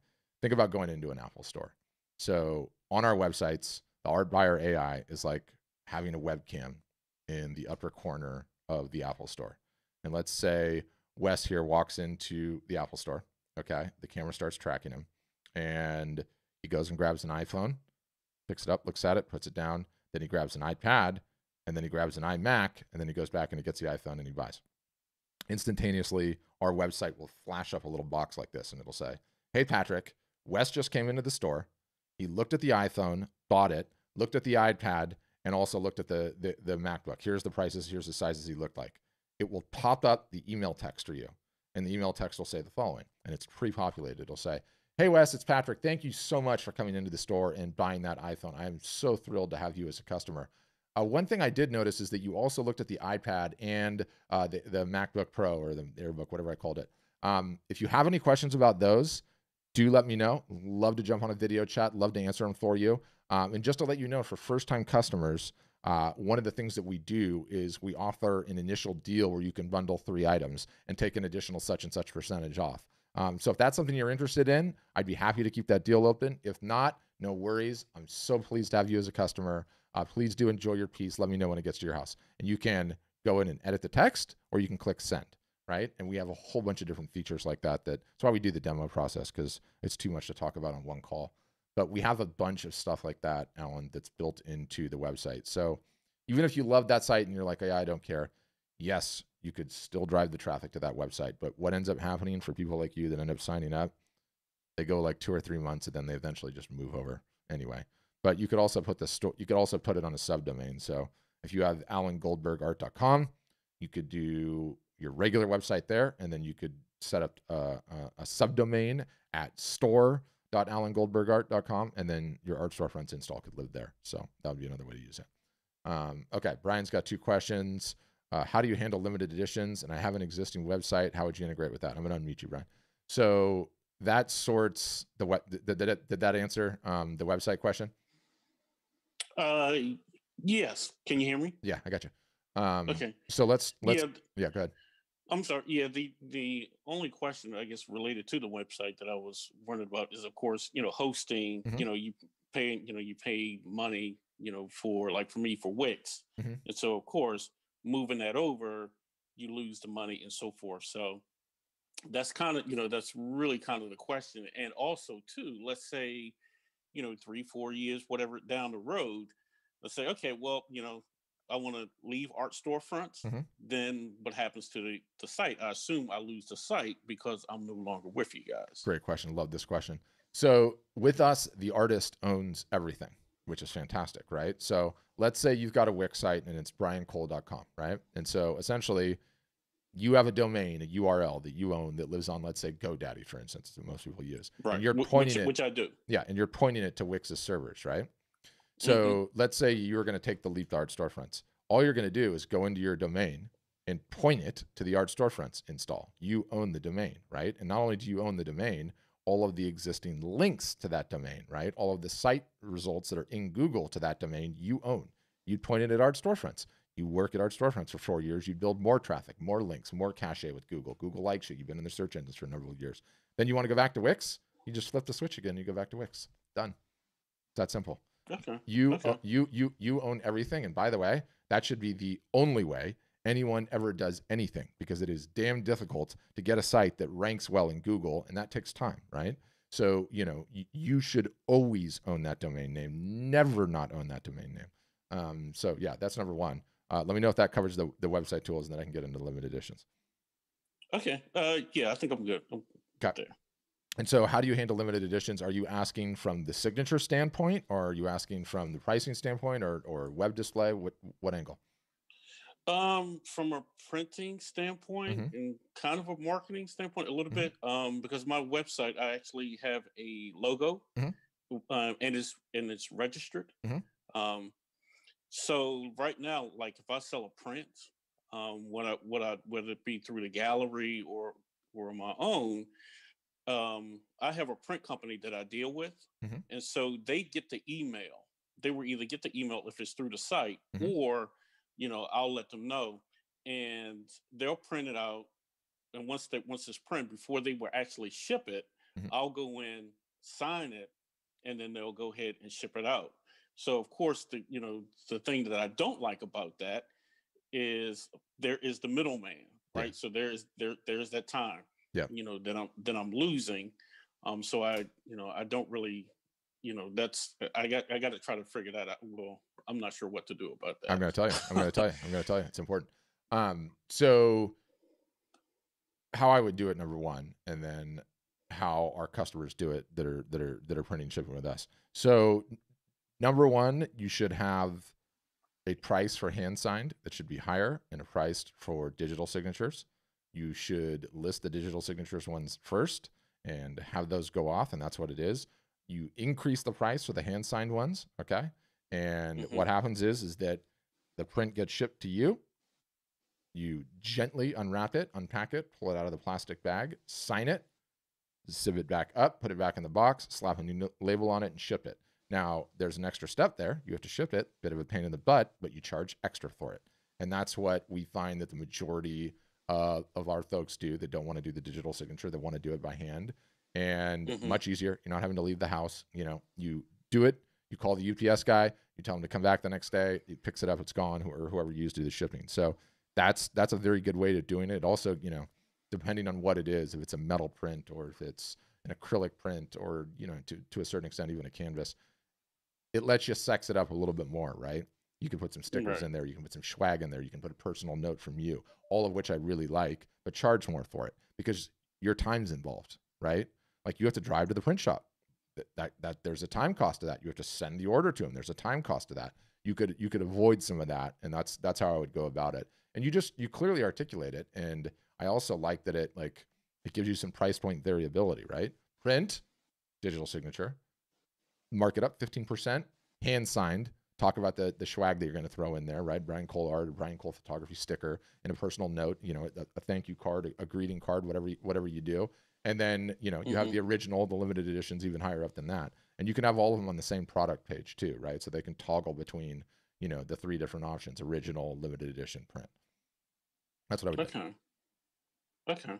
Okay. And how much is I didn't quite understand with the pricing for you. So there's a monthly, just like Wix, right? And then, it's a one-time fee. It's all grouped into one package, but it's a one-time fee that you pay for the education, and the education just never ends. Pay it once, you're done. Okay. Yeah. Okay.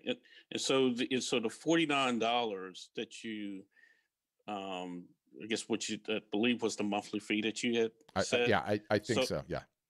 Okay. Okay.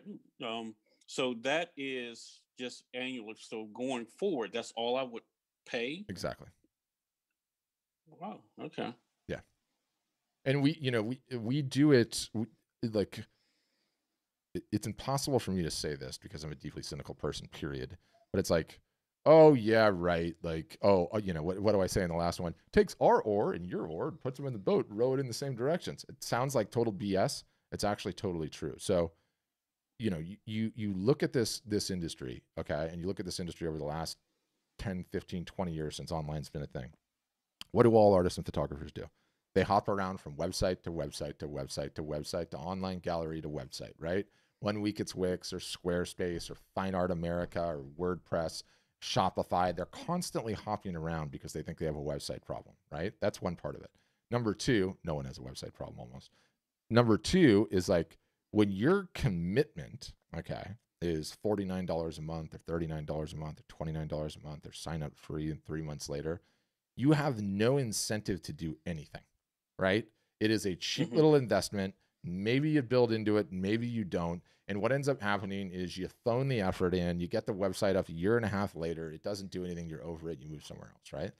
When you sign up for Art Storefronts, it's like burning the boat. It's like rowing across the shore and burning the boat. Because if we get you for a multi-$1,000 commitment, you are going to work on making that commitment work. That is not an insignificant amount of money. And so what we found by doing this, one, we have a ton of education to pay for, so we had to do it out of necessity. So sort of the awesome discovery of it is by forcing folks to burn the boat, they take their marketing quite seriously at that point, right? They're not phoning in the effort. They're like, I just invested this much money. I just got a 2-year, 3-year, 5-year deal.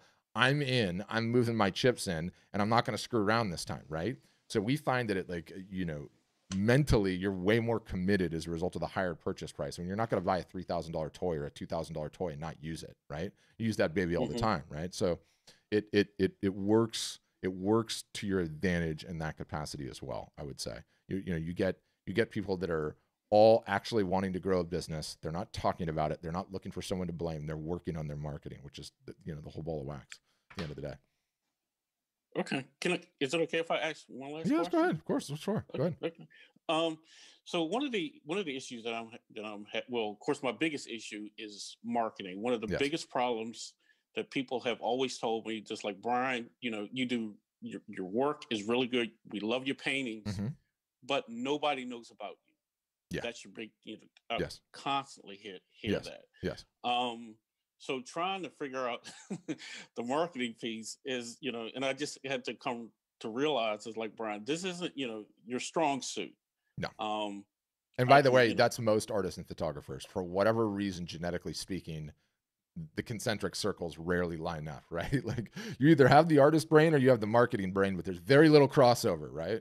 Like at a macro, most artists and photographers completely suck at marketing. And, call me And then, of course, now that the galleries, due to COVID, have basically shut down the galleries that I'm in, of course, my revenue stream from that has pretty much dried up. Yep. So, I mean, thank God, I work full time, so I'm not starving. But, but the business isn't, it isn't really making any money. Yeah.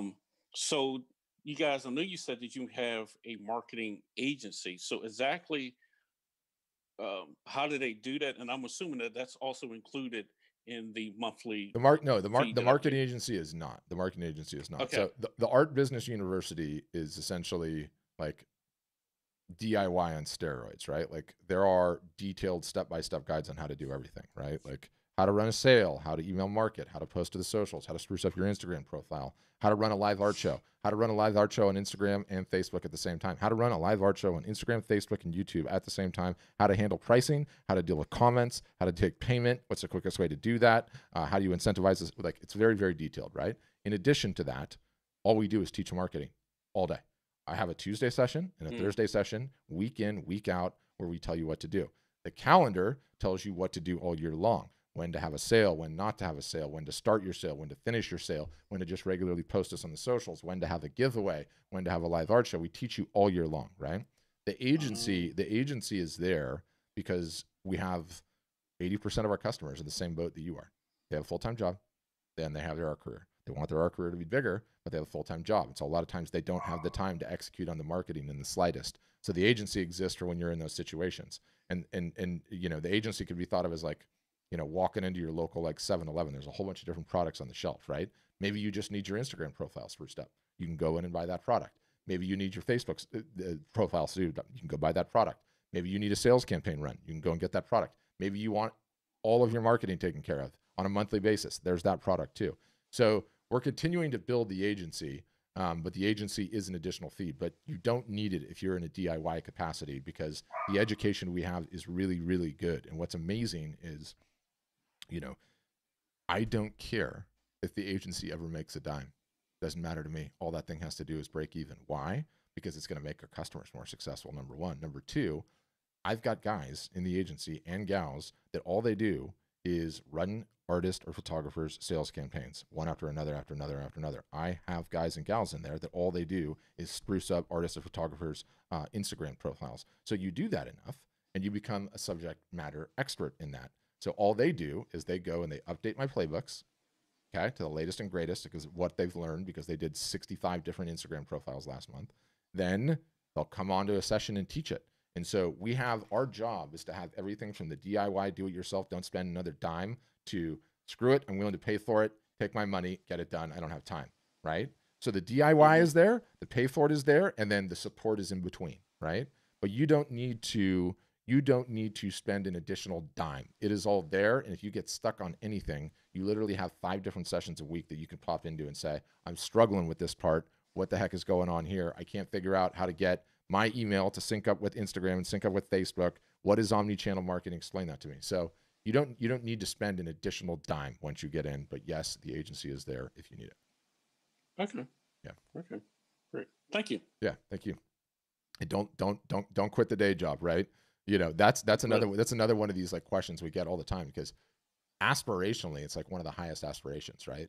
And most people are like, I want to have this business kicking butt for me in retirement, or I'd love to have it replace my source of income. What terrifies me is I quit everything. It's time to go. It's like, no, don't do that. Wait until the art business is providing more income than the job. And then even then, take all of that income and dump it into Facebook and Instagram ads. We'll show you how, because that'll 5X it while you're still working and have steady income, right? But yeah, you know, Brian, your situation, it comes up again and again and again and again. And it's got to teach you the lesson that you cannot be reliant on revenue sources where you do not control anything, right?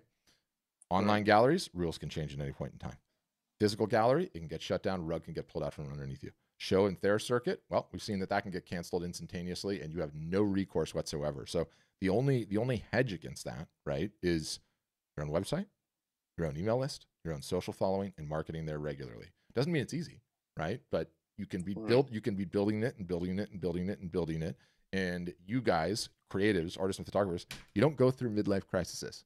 It's not like you are an accountant and you're like, I'm done with being an accountant, I'm going to go work construction. You can't turn this creative thing off. And so, you know, when you have the perspective of, I mean, are you going to be a photographer 10 years from now, Brian? Now do 20 years, now do 30 years. It's worth it. You got a business there, right? Like all the time, energy, and effort you spend on, you know, to what your friends rightly cued in on, no one knows who the hell you are. You got to work at that. You got to work at that. And that's what we do. We show you how to work at it. And we say, here it is. Here's the best DIY. Here's if you want to pay. Here's everything in between. But guess what? Time to start working at it, doing it consistently, 52 weeks a year. We will show you how. That's it.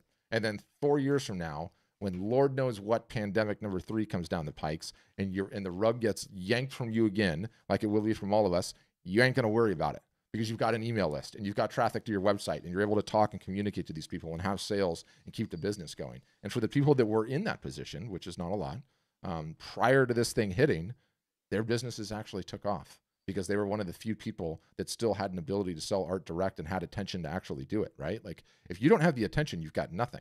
Like it's essentially like you have a restaurant, no question about it. You've got a restaurant, you got a website up, it's got ready to take orders. The problem is your restaurant is in Death Valley in the summer. No one's there, right? Your restaurant has to be on Main Street where there's a bunch of people running around. And the only way you do that is if you have your own attention. And you know, it's all the rest, everything else is just rented, man. It's just rented and it can be yanked from us at any point in time. I mean, Art Storefronts, okay? We sell, case in point, right? We sell software, education, and we're not controversial. Our Instagram account got shut down. Had 12,000 followers on it. Instagram has told us nothing. Nothing. Have not told us anything. Have not gotten back to us. Just gone. Just yanked out. Done. And we have no idea. We even, when you spend money on Facebook ads, you get a rep. And when you spend enough, you get like a rep dedicated to you. Even that person can't do anything. Done. Just yanked out from underneath us.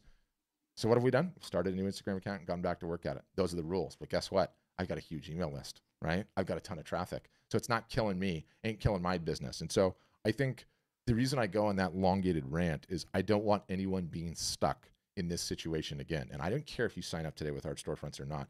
Do not delude yourself into thinking you're just going to wait it out and you're going to be in a situation where the gallery business is going to come back, the show and fair circuit is going to come back. Even if it does, you have to build a business that actually you control the rules. The only way to do that, your own website, your own email list, consistent marketing. There is no shortcut. You do that, you're good no matter what come down the pipe, right? Like you would never put your entire retirement account in one stock, okay? The galleries, the online galleries, the show and fair circuit is putting your entire retirement account in one stock. Don't do that. You got to have some diversity, right? And you sort of already do, but you just got to work on the marketing. Right. Yeah, and that's the other thing about the galleries. Like in 2019, you know, I did pretty well. Yeah. And I had one guy. It's an art gallery out in California that I'm in, and it was a guy who he bought like 2 of my paintings, and they were like $9,000. But I have no idea who he was. I know where he lives. Can't market to him ever again. There's no way I can get in contact with him. I know. It's the worst. It's not right either, right? Like 20 years ago, you needed them. You weren't finding those people otherwise. Now, if you market, you can find them. There's no more gatekeepers, right? It's like, you know, the easiest sort of corollary story is back in the day, you were a musician, you had to have a record deal. Why? because if you didn't have a record deal, you'd never get played on the radio. The record companies bribed the radio disc DJs. And so if you did not have a record company, that was the gatekeeper. You were smoked, right? That's sort of how it was with the galleries back in the day. Now, like the music example, you don't even get a record deal. You just start putting out your music directly and putting it on SoundCloud. You get enough downloads. You can fill enough of the stadium. You don't need anyone, period, right? Like the gatekeepers have been obliterated. That's what's happening in the art industry, has been happening, and COVID has further pushed it over the edge. So once you realize that, like, you know, where's the book? It was right here.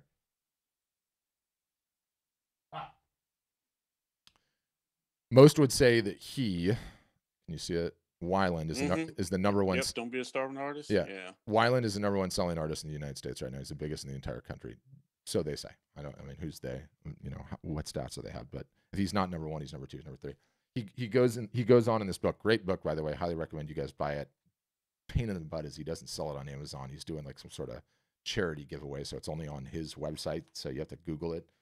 But he talks in there about how one of the most important things that he can do is cultivate collectors. And a collector, according to his definition, I believe, is someone that buys between 7 and 10 pieces of art over the course of their career, right?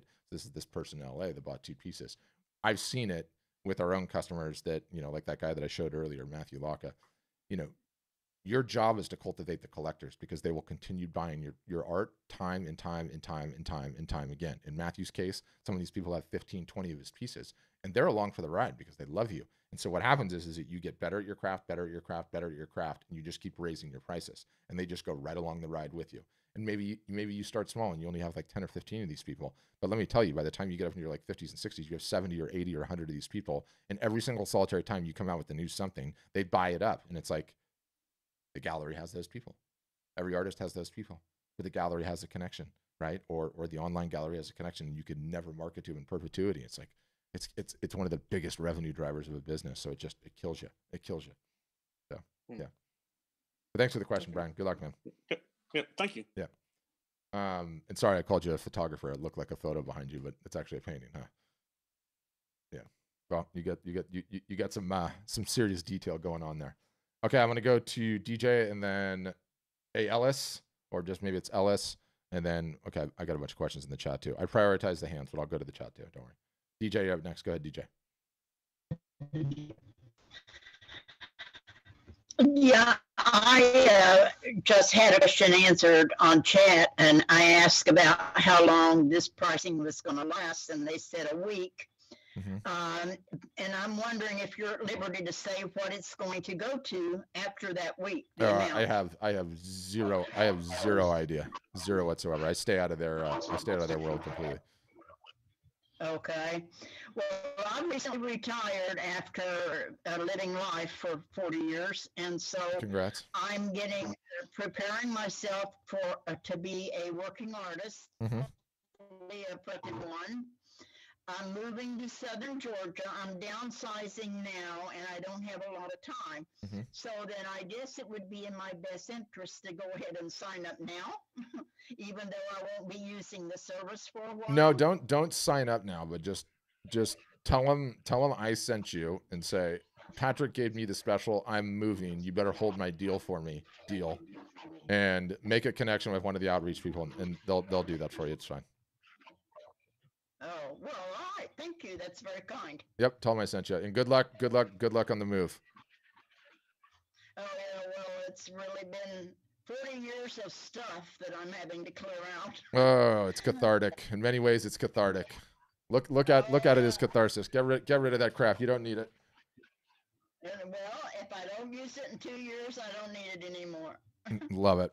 And I haven't used some of it in 40, so here we go. There you go. But thank you so much. I appreciate it. Thanks, DJ. DJ's having a massive garage sale, by the way, in case anyone wants to be in the neighborhood. Okay, Ellis. I think it's Ellis. If it's not Ellis, you got to tell me what your name is with the ALS. There we go. No, that's close enough. Everyone usually butchers the accent, so it's okay. Oh no. Now I totally want to know what it is. Now you got to say it. It. It's Gaelic. It's ALS is the proper way to say it, but Ellis is usually what I hear 99% of the time. So so wait, you're telling me that last name is Irish? That last name does not sound Irish to me. No. It's actually, I'm not even sure exactly where that came from. I know it's a Latin derivative, but I have a very eccentric family, so. It is hard to say.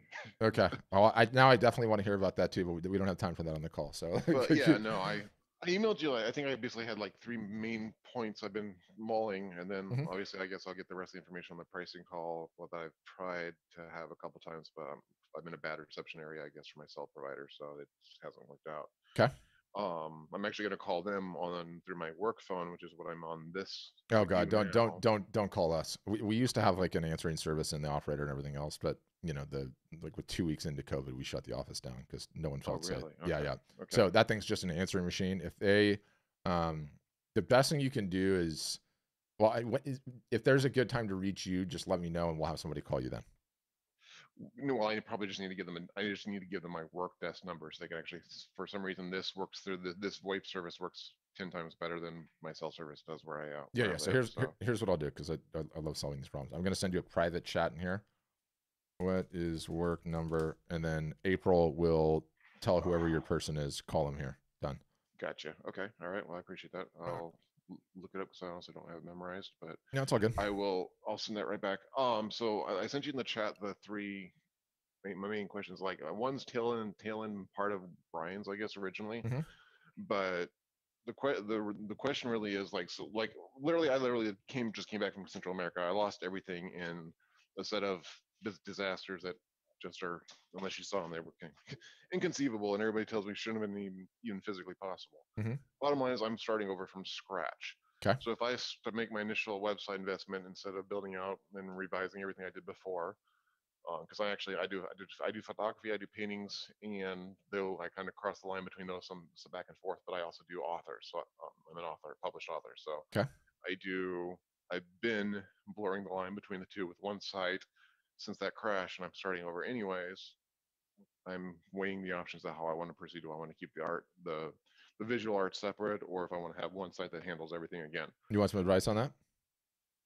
I'm open to that too. Okay. You're the brand as much as the product. So early on, you don't know what you don't know. You have assumptions, right? I would not split any of it. I would throw all of it off from the same site. I would spend a year on marketing and see what the results like, and I would make course corrections from there. Not until you do. Is your site capable of supporting that? All day long. Even with the books, whether they're in print or ebook formats. All day. Yeah, well, that's a huge plus. Okay. Yeah. Then that's a huge thing. Yeah, I mean, like, look, at the end of the day, yes, we're set up for wall art, but it's also an e-commerce store. It's just a shopping cart, same as anyone else's. So you can technically throw whatever the heck you want in there, right? Okay. You know, one thing that we're not completely rigged up for is automatically send digital downloads of like you're selling, you know, you're sending the Mobi file or the Kindle file or, you know, whatever else. But whatever format, right? That's only a problem after you're getting 10 orders a day, right? If you get onesie, twosie here or there, you send them manually. At least the digital part. It's not a big deal. Yeah. And plus I'll be simultaneously sending them. I'll be doing it through. For now, I'll be doing it through Amazon and everything else too. I really hate working with Amazon though. They're terrible to do business with. Yep. You don't tell me twice. So okay, so that's actually a huge one. So that's a huge plus in your guys' favor. The other thing was like theoretically, just say business relationship sours, you guys change, I change, whatever directions want to change. Am I getting the right impression? You guys are more or less like what we're buying from you is more or less a module from your server, so that's not really portable. I can't start with you guys and just take that and go somewhere else later on if I decide to go part ways. Yeah. So the whole web software, all the bells and whistles, all of that lives on our server. But the good news is that we're very cool as a company, and we haven't even really seriously had a single solitary like really bad out the door situation. Maybe early on there was like a couple where people got like super miffed about one thing or another. But we give you an epic parachute out on the way out, right? Like if you're like, screw you guys, this is not what I thought it was, you suck, we'd be like, well, that's a bummer. We'll keep your site live for 6 months. Take your time, move it wherever you need to move it, and then let us know when it's done. Then we'll turn it off. But you can't log into such and such, right? Gotcha. Okay. The point being, we've not had like any of those types of blow ups in the slightest.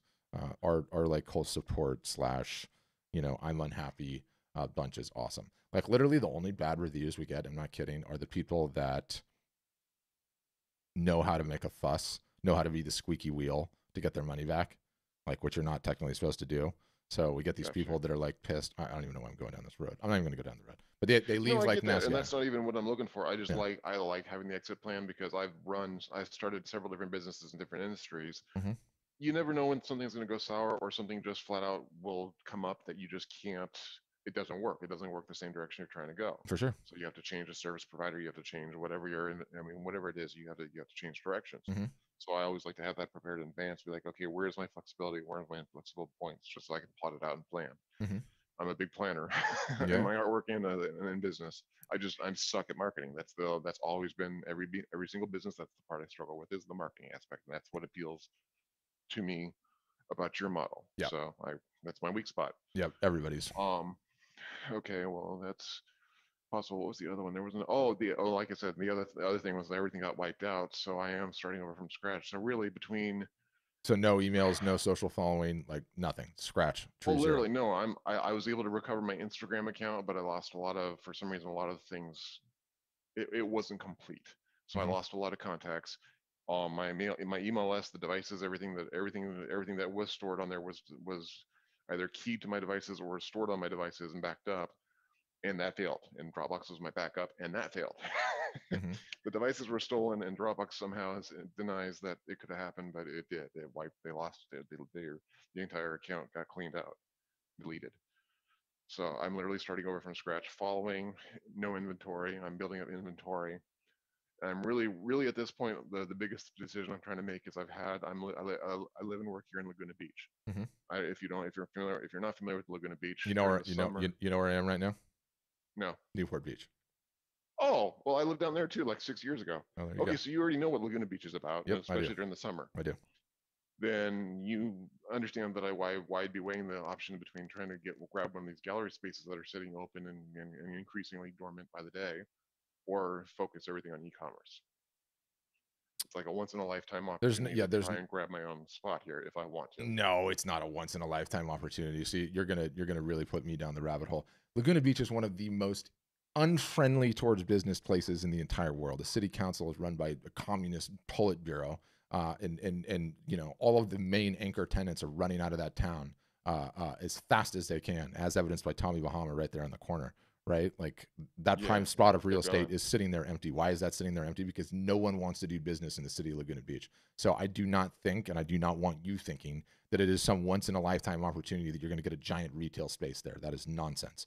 So I think you should, instead of grabbing a retail space at a huge discount, I think you should say, how can I potentially get my work into someone else's space where their name is down on the line, they're on the lease, and I can give them 10 cents on the dollar that they're paying on a monthly basis, right?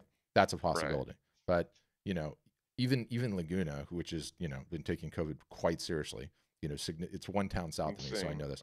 Way crazier than it is up here. So I don't necessarily think that Laguna is going to come grinding back anytime soon. TBD on that, but you got plenty of time in that toxic business climate. Let me just tell you that much. So I would get going. And it's going to sound self-serving, but I would get going on creating your work and doing your marketing. There's no shortcut into the marketing. You need to start doing your marketing, right? Everyone needs to do their marketing. It's no different than the advice I gave Brian. And don't think that you need to jump into the retail. And especially just because it's on sale right now, they'll still try to get you for like a 4 or 5 year lease, still thinking their spot is sweet. It's not. And, you know, until things turn around, I would not touch that with a 10-foot pole. I just wouldn't, unless you want to make it your office too and you have other viable revenue sources, but I wouldn't do that. And that's my own personal biased advice. I haven't actually talked to the council, but everyone else I've talked to seems to imply that everything's failing just because of COVID fallout, not because of the Laguna council. The hostile business climate. The hostile business climate doesn't really apply to the same extent as an art gallery, right? You're just another art gallery. But it's the larger point is it does apply towards why there's so much empty space in the village down there where there shouldn't be, right? That should be one of the most robust. The reason I know this is I don't even want to get into why I know it, but I've been to a bunch of city council meetings in Laguna. Okay. And that's what I'm curious about, because that's the part I haven't done. And I've literally just been doing the footwork, but I've had so many non-governmental people, just local. And then that's the one part of Laguna I don't fit. I do not fit their politics. I really don't. I fit Newport. I don't fit. I don't. I'm very antithetical to the political climate in Laguna. Yeah. But everything else fits, and that's why I was trying to set everything up here if I could. But yeah. Well, okay. Look, yeah. You know, you and I can have an offline conversation. I could fire some more arrows, but in the meantime, throw your business number in the chat, and I will make sure somebody gets a hold of you. And yeah, there's no shortcut to the marketing. I mean, that's your number one takeaway. Excellent. All right. Well, I appreciate that. I appreciate your time, and I'll get that email, get that number over to you in just a couple seconds. Okay. Then I will have somebody call you. Yeah, and you know, Laguna is a super interesting spot. I mean, it's like Art Gallery USA, and I do think Laguna is going to come back. But I think, you know, the opportunities to get in there, you don't have to outlay any capital of picking up a space in the slightest. I think that's just a terrible idea. Okay, Brian, you're up next. I'm going to get you, Brian, and then I'll circle back to some of your questions, Alan, and I know there was one other one I missed in there. So go ahead, Brian. Yeah, hi. I don't know where to begin here, but it sounds like I have a good website. I've spent a lot of time getting good digital captures of my paintings, and I'm set up to sell prints, but you know, I haven't had any bites. You know, I haven't had any traffic that I mean, I don't know. My website will tell me I have some traffic, but you know, I don't have anyone inquiring for anything. Yep. I typically spend a lot of time on my paintings. So my time in my studio is very precious, but yet I know I have to learn how to market. So that's why I was attracted to you.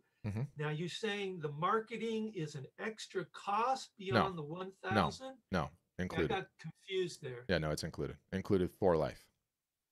Okay, and then the 49, what does that pay for? That pays for the website? Yep. And what else? Is there some variation? That's just that's the monthly hosting / whatever fee. I mean, that's your normal website fee. Yeah. Okay. And then, because you said there's different levels, and that's what I'm a little. Yeah, the levels are just which features. To be honest with you, I honestly don't even know the division is. I just know it's bells and whistles. Like, you know, what bell and whistle you have. Like the top plan has every bell and whistle we have, and the bottom plan is missing a couple of them. But you can upgrade or downgrade literally at any point in time. So, you know, I think. So who's going to tell me what actually, when you request a demo? What's that? When you request a demo, they walk you through all of that. Okay, because I thought this was a demo. That's what I'm a little confused. What is the demo exactly? So a private private session? Yeah, exactly. Private one-on-one, essentially Zoom session, screen share, where they walk you through all the features of the website, all the features of the software, all the features of the education, all of it in depth. It would just be I mean, it would just be too much to do on these calls. Right. It's more just like discovery, figuring out, you know, if you think we know what we're talking about. Okay.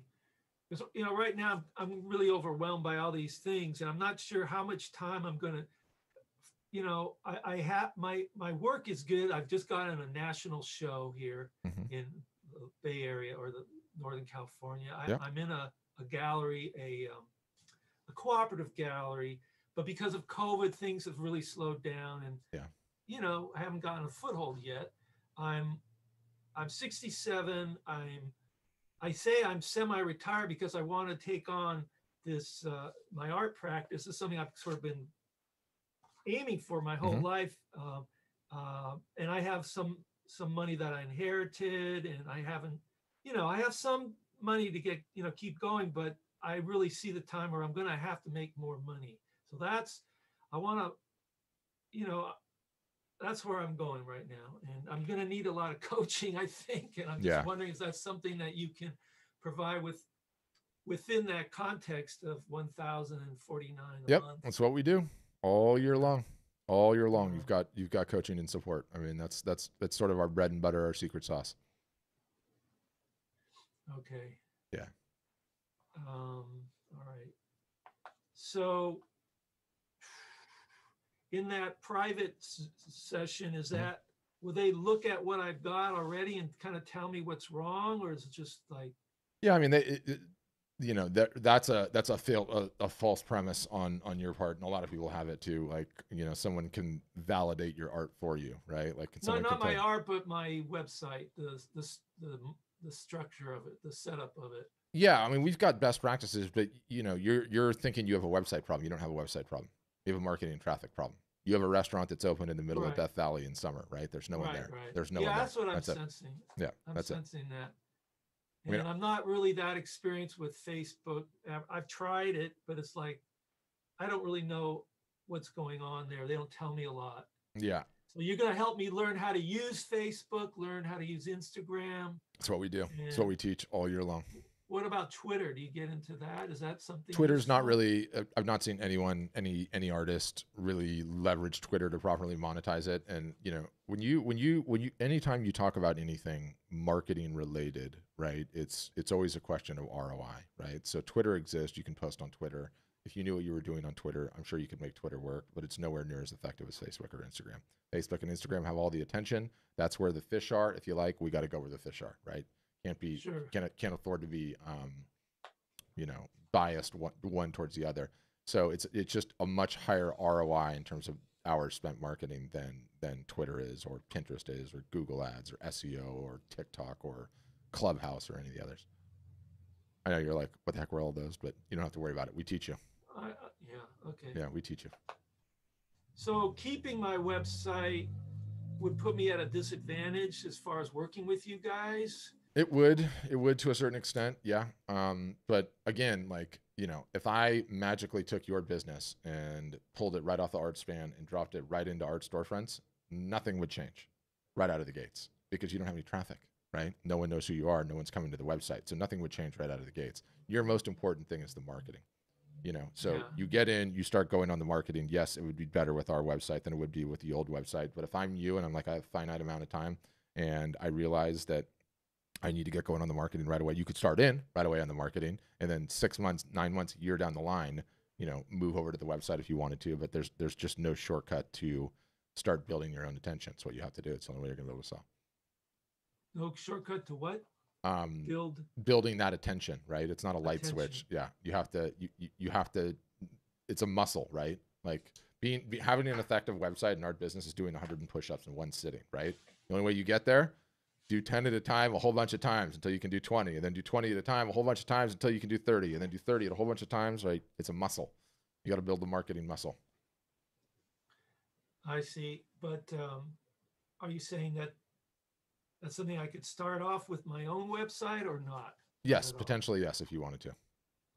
Okay, so what is the next step for me then? To talk to someone on one-on-one? Yep, you would just request a demo, and our outreach team will set up a call with you. Okay. Yeah. So how do I do that? There's in the chat here, or there's buttons all over our website. You just click the request a demo button on the website. So you can just go to Art Storefronts or Art Storefronts blog or anywhere pretty much. We have the buttons everywhere. Okay. Okay, I think that's good. Thank you. All right. Thanks, Brian. Okay, I want to get back to some of these questions in the chat. I know we've got a whole bunch. All right, hold on. I know there was another one up here from Solomon that I missed. Where did it go?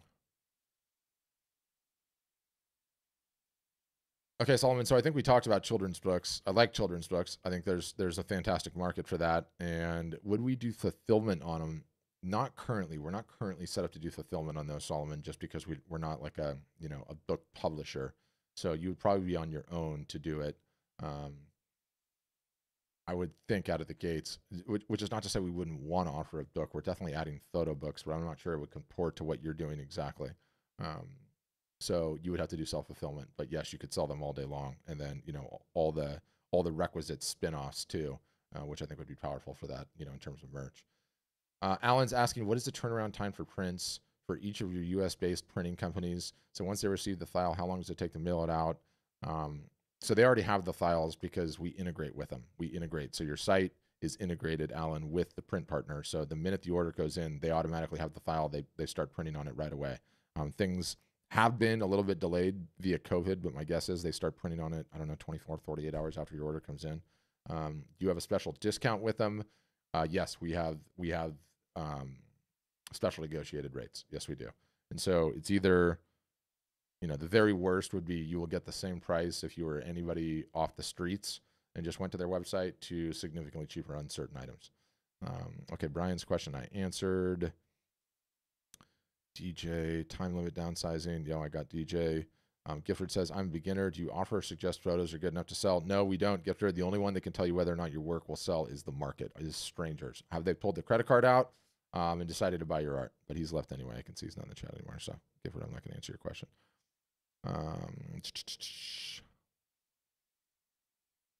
If we don't have a website at present and set one up with you and later take our shop and go solo, for example, is that functionally possible? Yes, it is. I think I answered that one already. All right. Bear with me, guys. I'm working down the list here. Gifford already left, so he's out. Adam is asking, is it possible to register without wanting to opt for the website and pay $45 in the future, decide to switch and be able to do it? So register for $1,000 and get help with the marketing. Yeah, it is possible. You'd get a website too. You get the website anyway, Fatima. So I don't know. I don't know. Request a demo and ask them. I don't know if we've let anyone do that or not. I honestly don't know what the answer to that question is, Fatima. Whether you can just get the marketing education and not the website in the slightest. Where do you see what people are selling on your site? Yeah, you wouldn't. You'd have to go to their websites, Amanda, because we're not a marketplace, right? You have to go to the individual artist in question. But what I can have April do is I'll have her put a couple of websites. Put Stidham's site in there, April, or maybe send her a website that you can click on and look. I mean, once you've seen one, you've seen 100 of them. All the various different products. But Stidham's got a whole bunch of the merch activated on his site, so you can see all the various different things. Yeah, there you go. It's in the chat right there, Amanda. Click that one and just kind of poke around on that one, and you can see, he's got originals on there. He's got commissions on there. Oh, Gifford, you are there. I thought you bailed. I didn't see you in there. So good. He's got originals, he's got commissions, he's got limited editions on that site, he's got the merch, he's got things combined in weird ways, and so you can sort of see all the offerings and everything else. But that's how it goes. Wow, 2-hour session today. It's pretty strong. I liked it. Thank you guys for hanging out, learning what we do, having a chat, getting into the weeds on various different things. We run 3 of these a week, so if you ever want to come back to one, you certainly can. Either be me or members of my staff. We can get into more Q&A on just about anything. Like I said, definitely going to raise prices at the end of the month. So even if you're like in the consideration stage, if you're over it, you're over it. Don't worry about it. But if you're in the consideration stage, at least get the person on the phone and talk to them for 10 or 15 minutes and decide. That way, if you do decide to go forward, you can lock in the prices. If not, no worries. We're not pushy. And I'm trying to think what else. Is that it? Yeah, I think that's it. As a final, I would say we've got a really good podcast. And the podcast, we put on a bunch of different shows. So podcasts are your jam. Highly recommend you subscribe to that. Totally free, totally awesome. It's called the Art Marketing Podcast. Ton of tactical stuff you can put in. But we also have a really good YouTube channel, and we go live on that thing a couple times a week. We have what's called the Art Business Morning Show. Solid show. Killer stuff on there. It's a live show, and then when it also goes out, it's also on the podcast feed. So April's throwing some links in the chat, and we'll send them to you after the fact. But really good way to just sort of stay up to date with what's happening, what the facts are on the ground, and all that types of jazz. So, all right, I think we'll leave it there. Guys, thanks. Everybody have a great rest of your week. Hope to see you all again soon.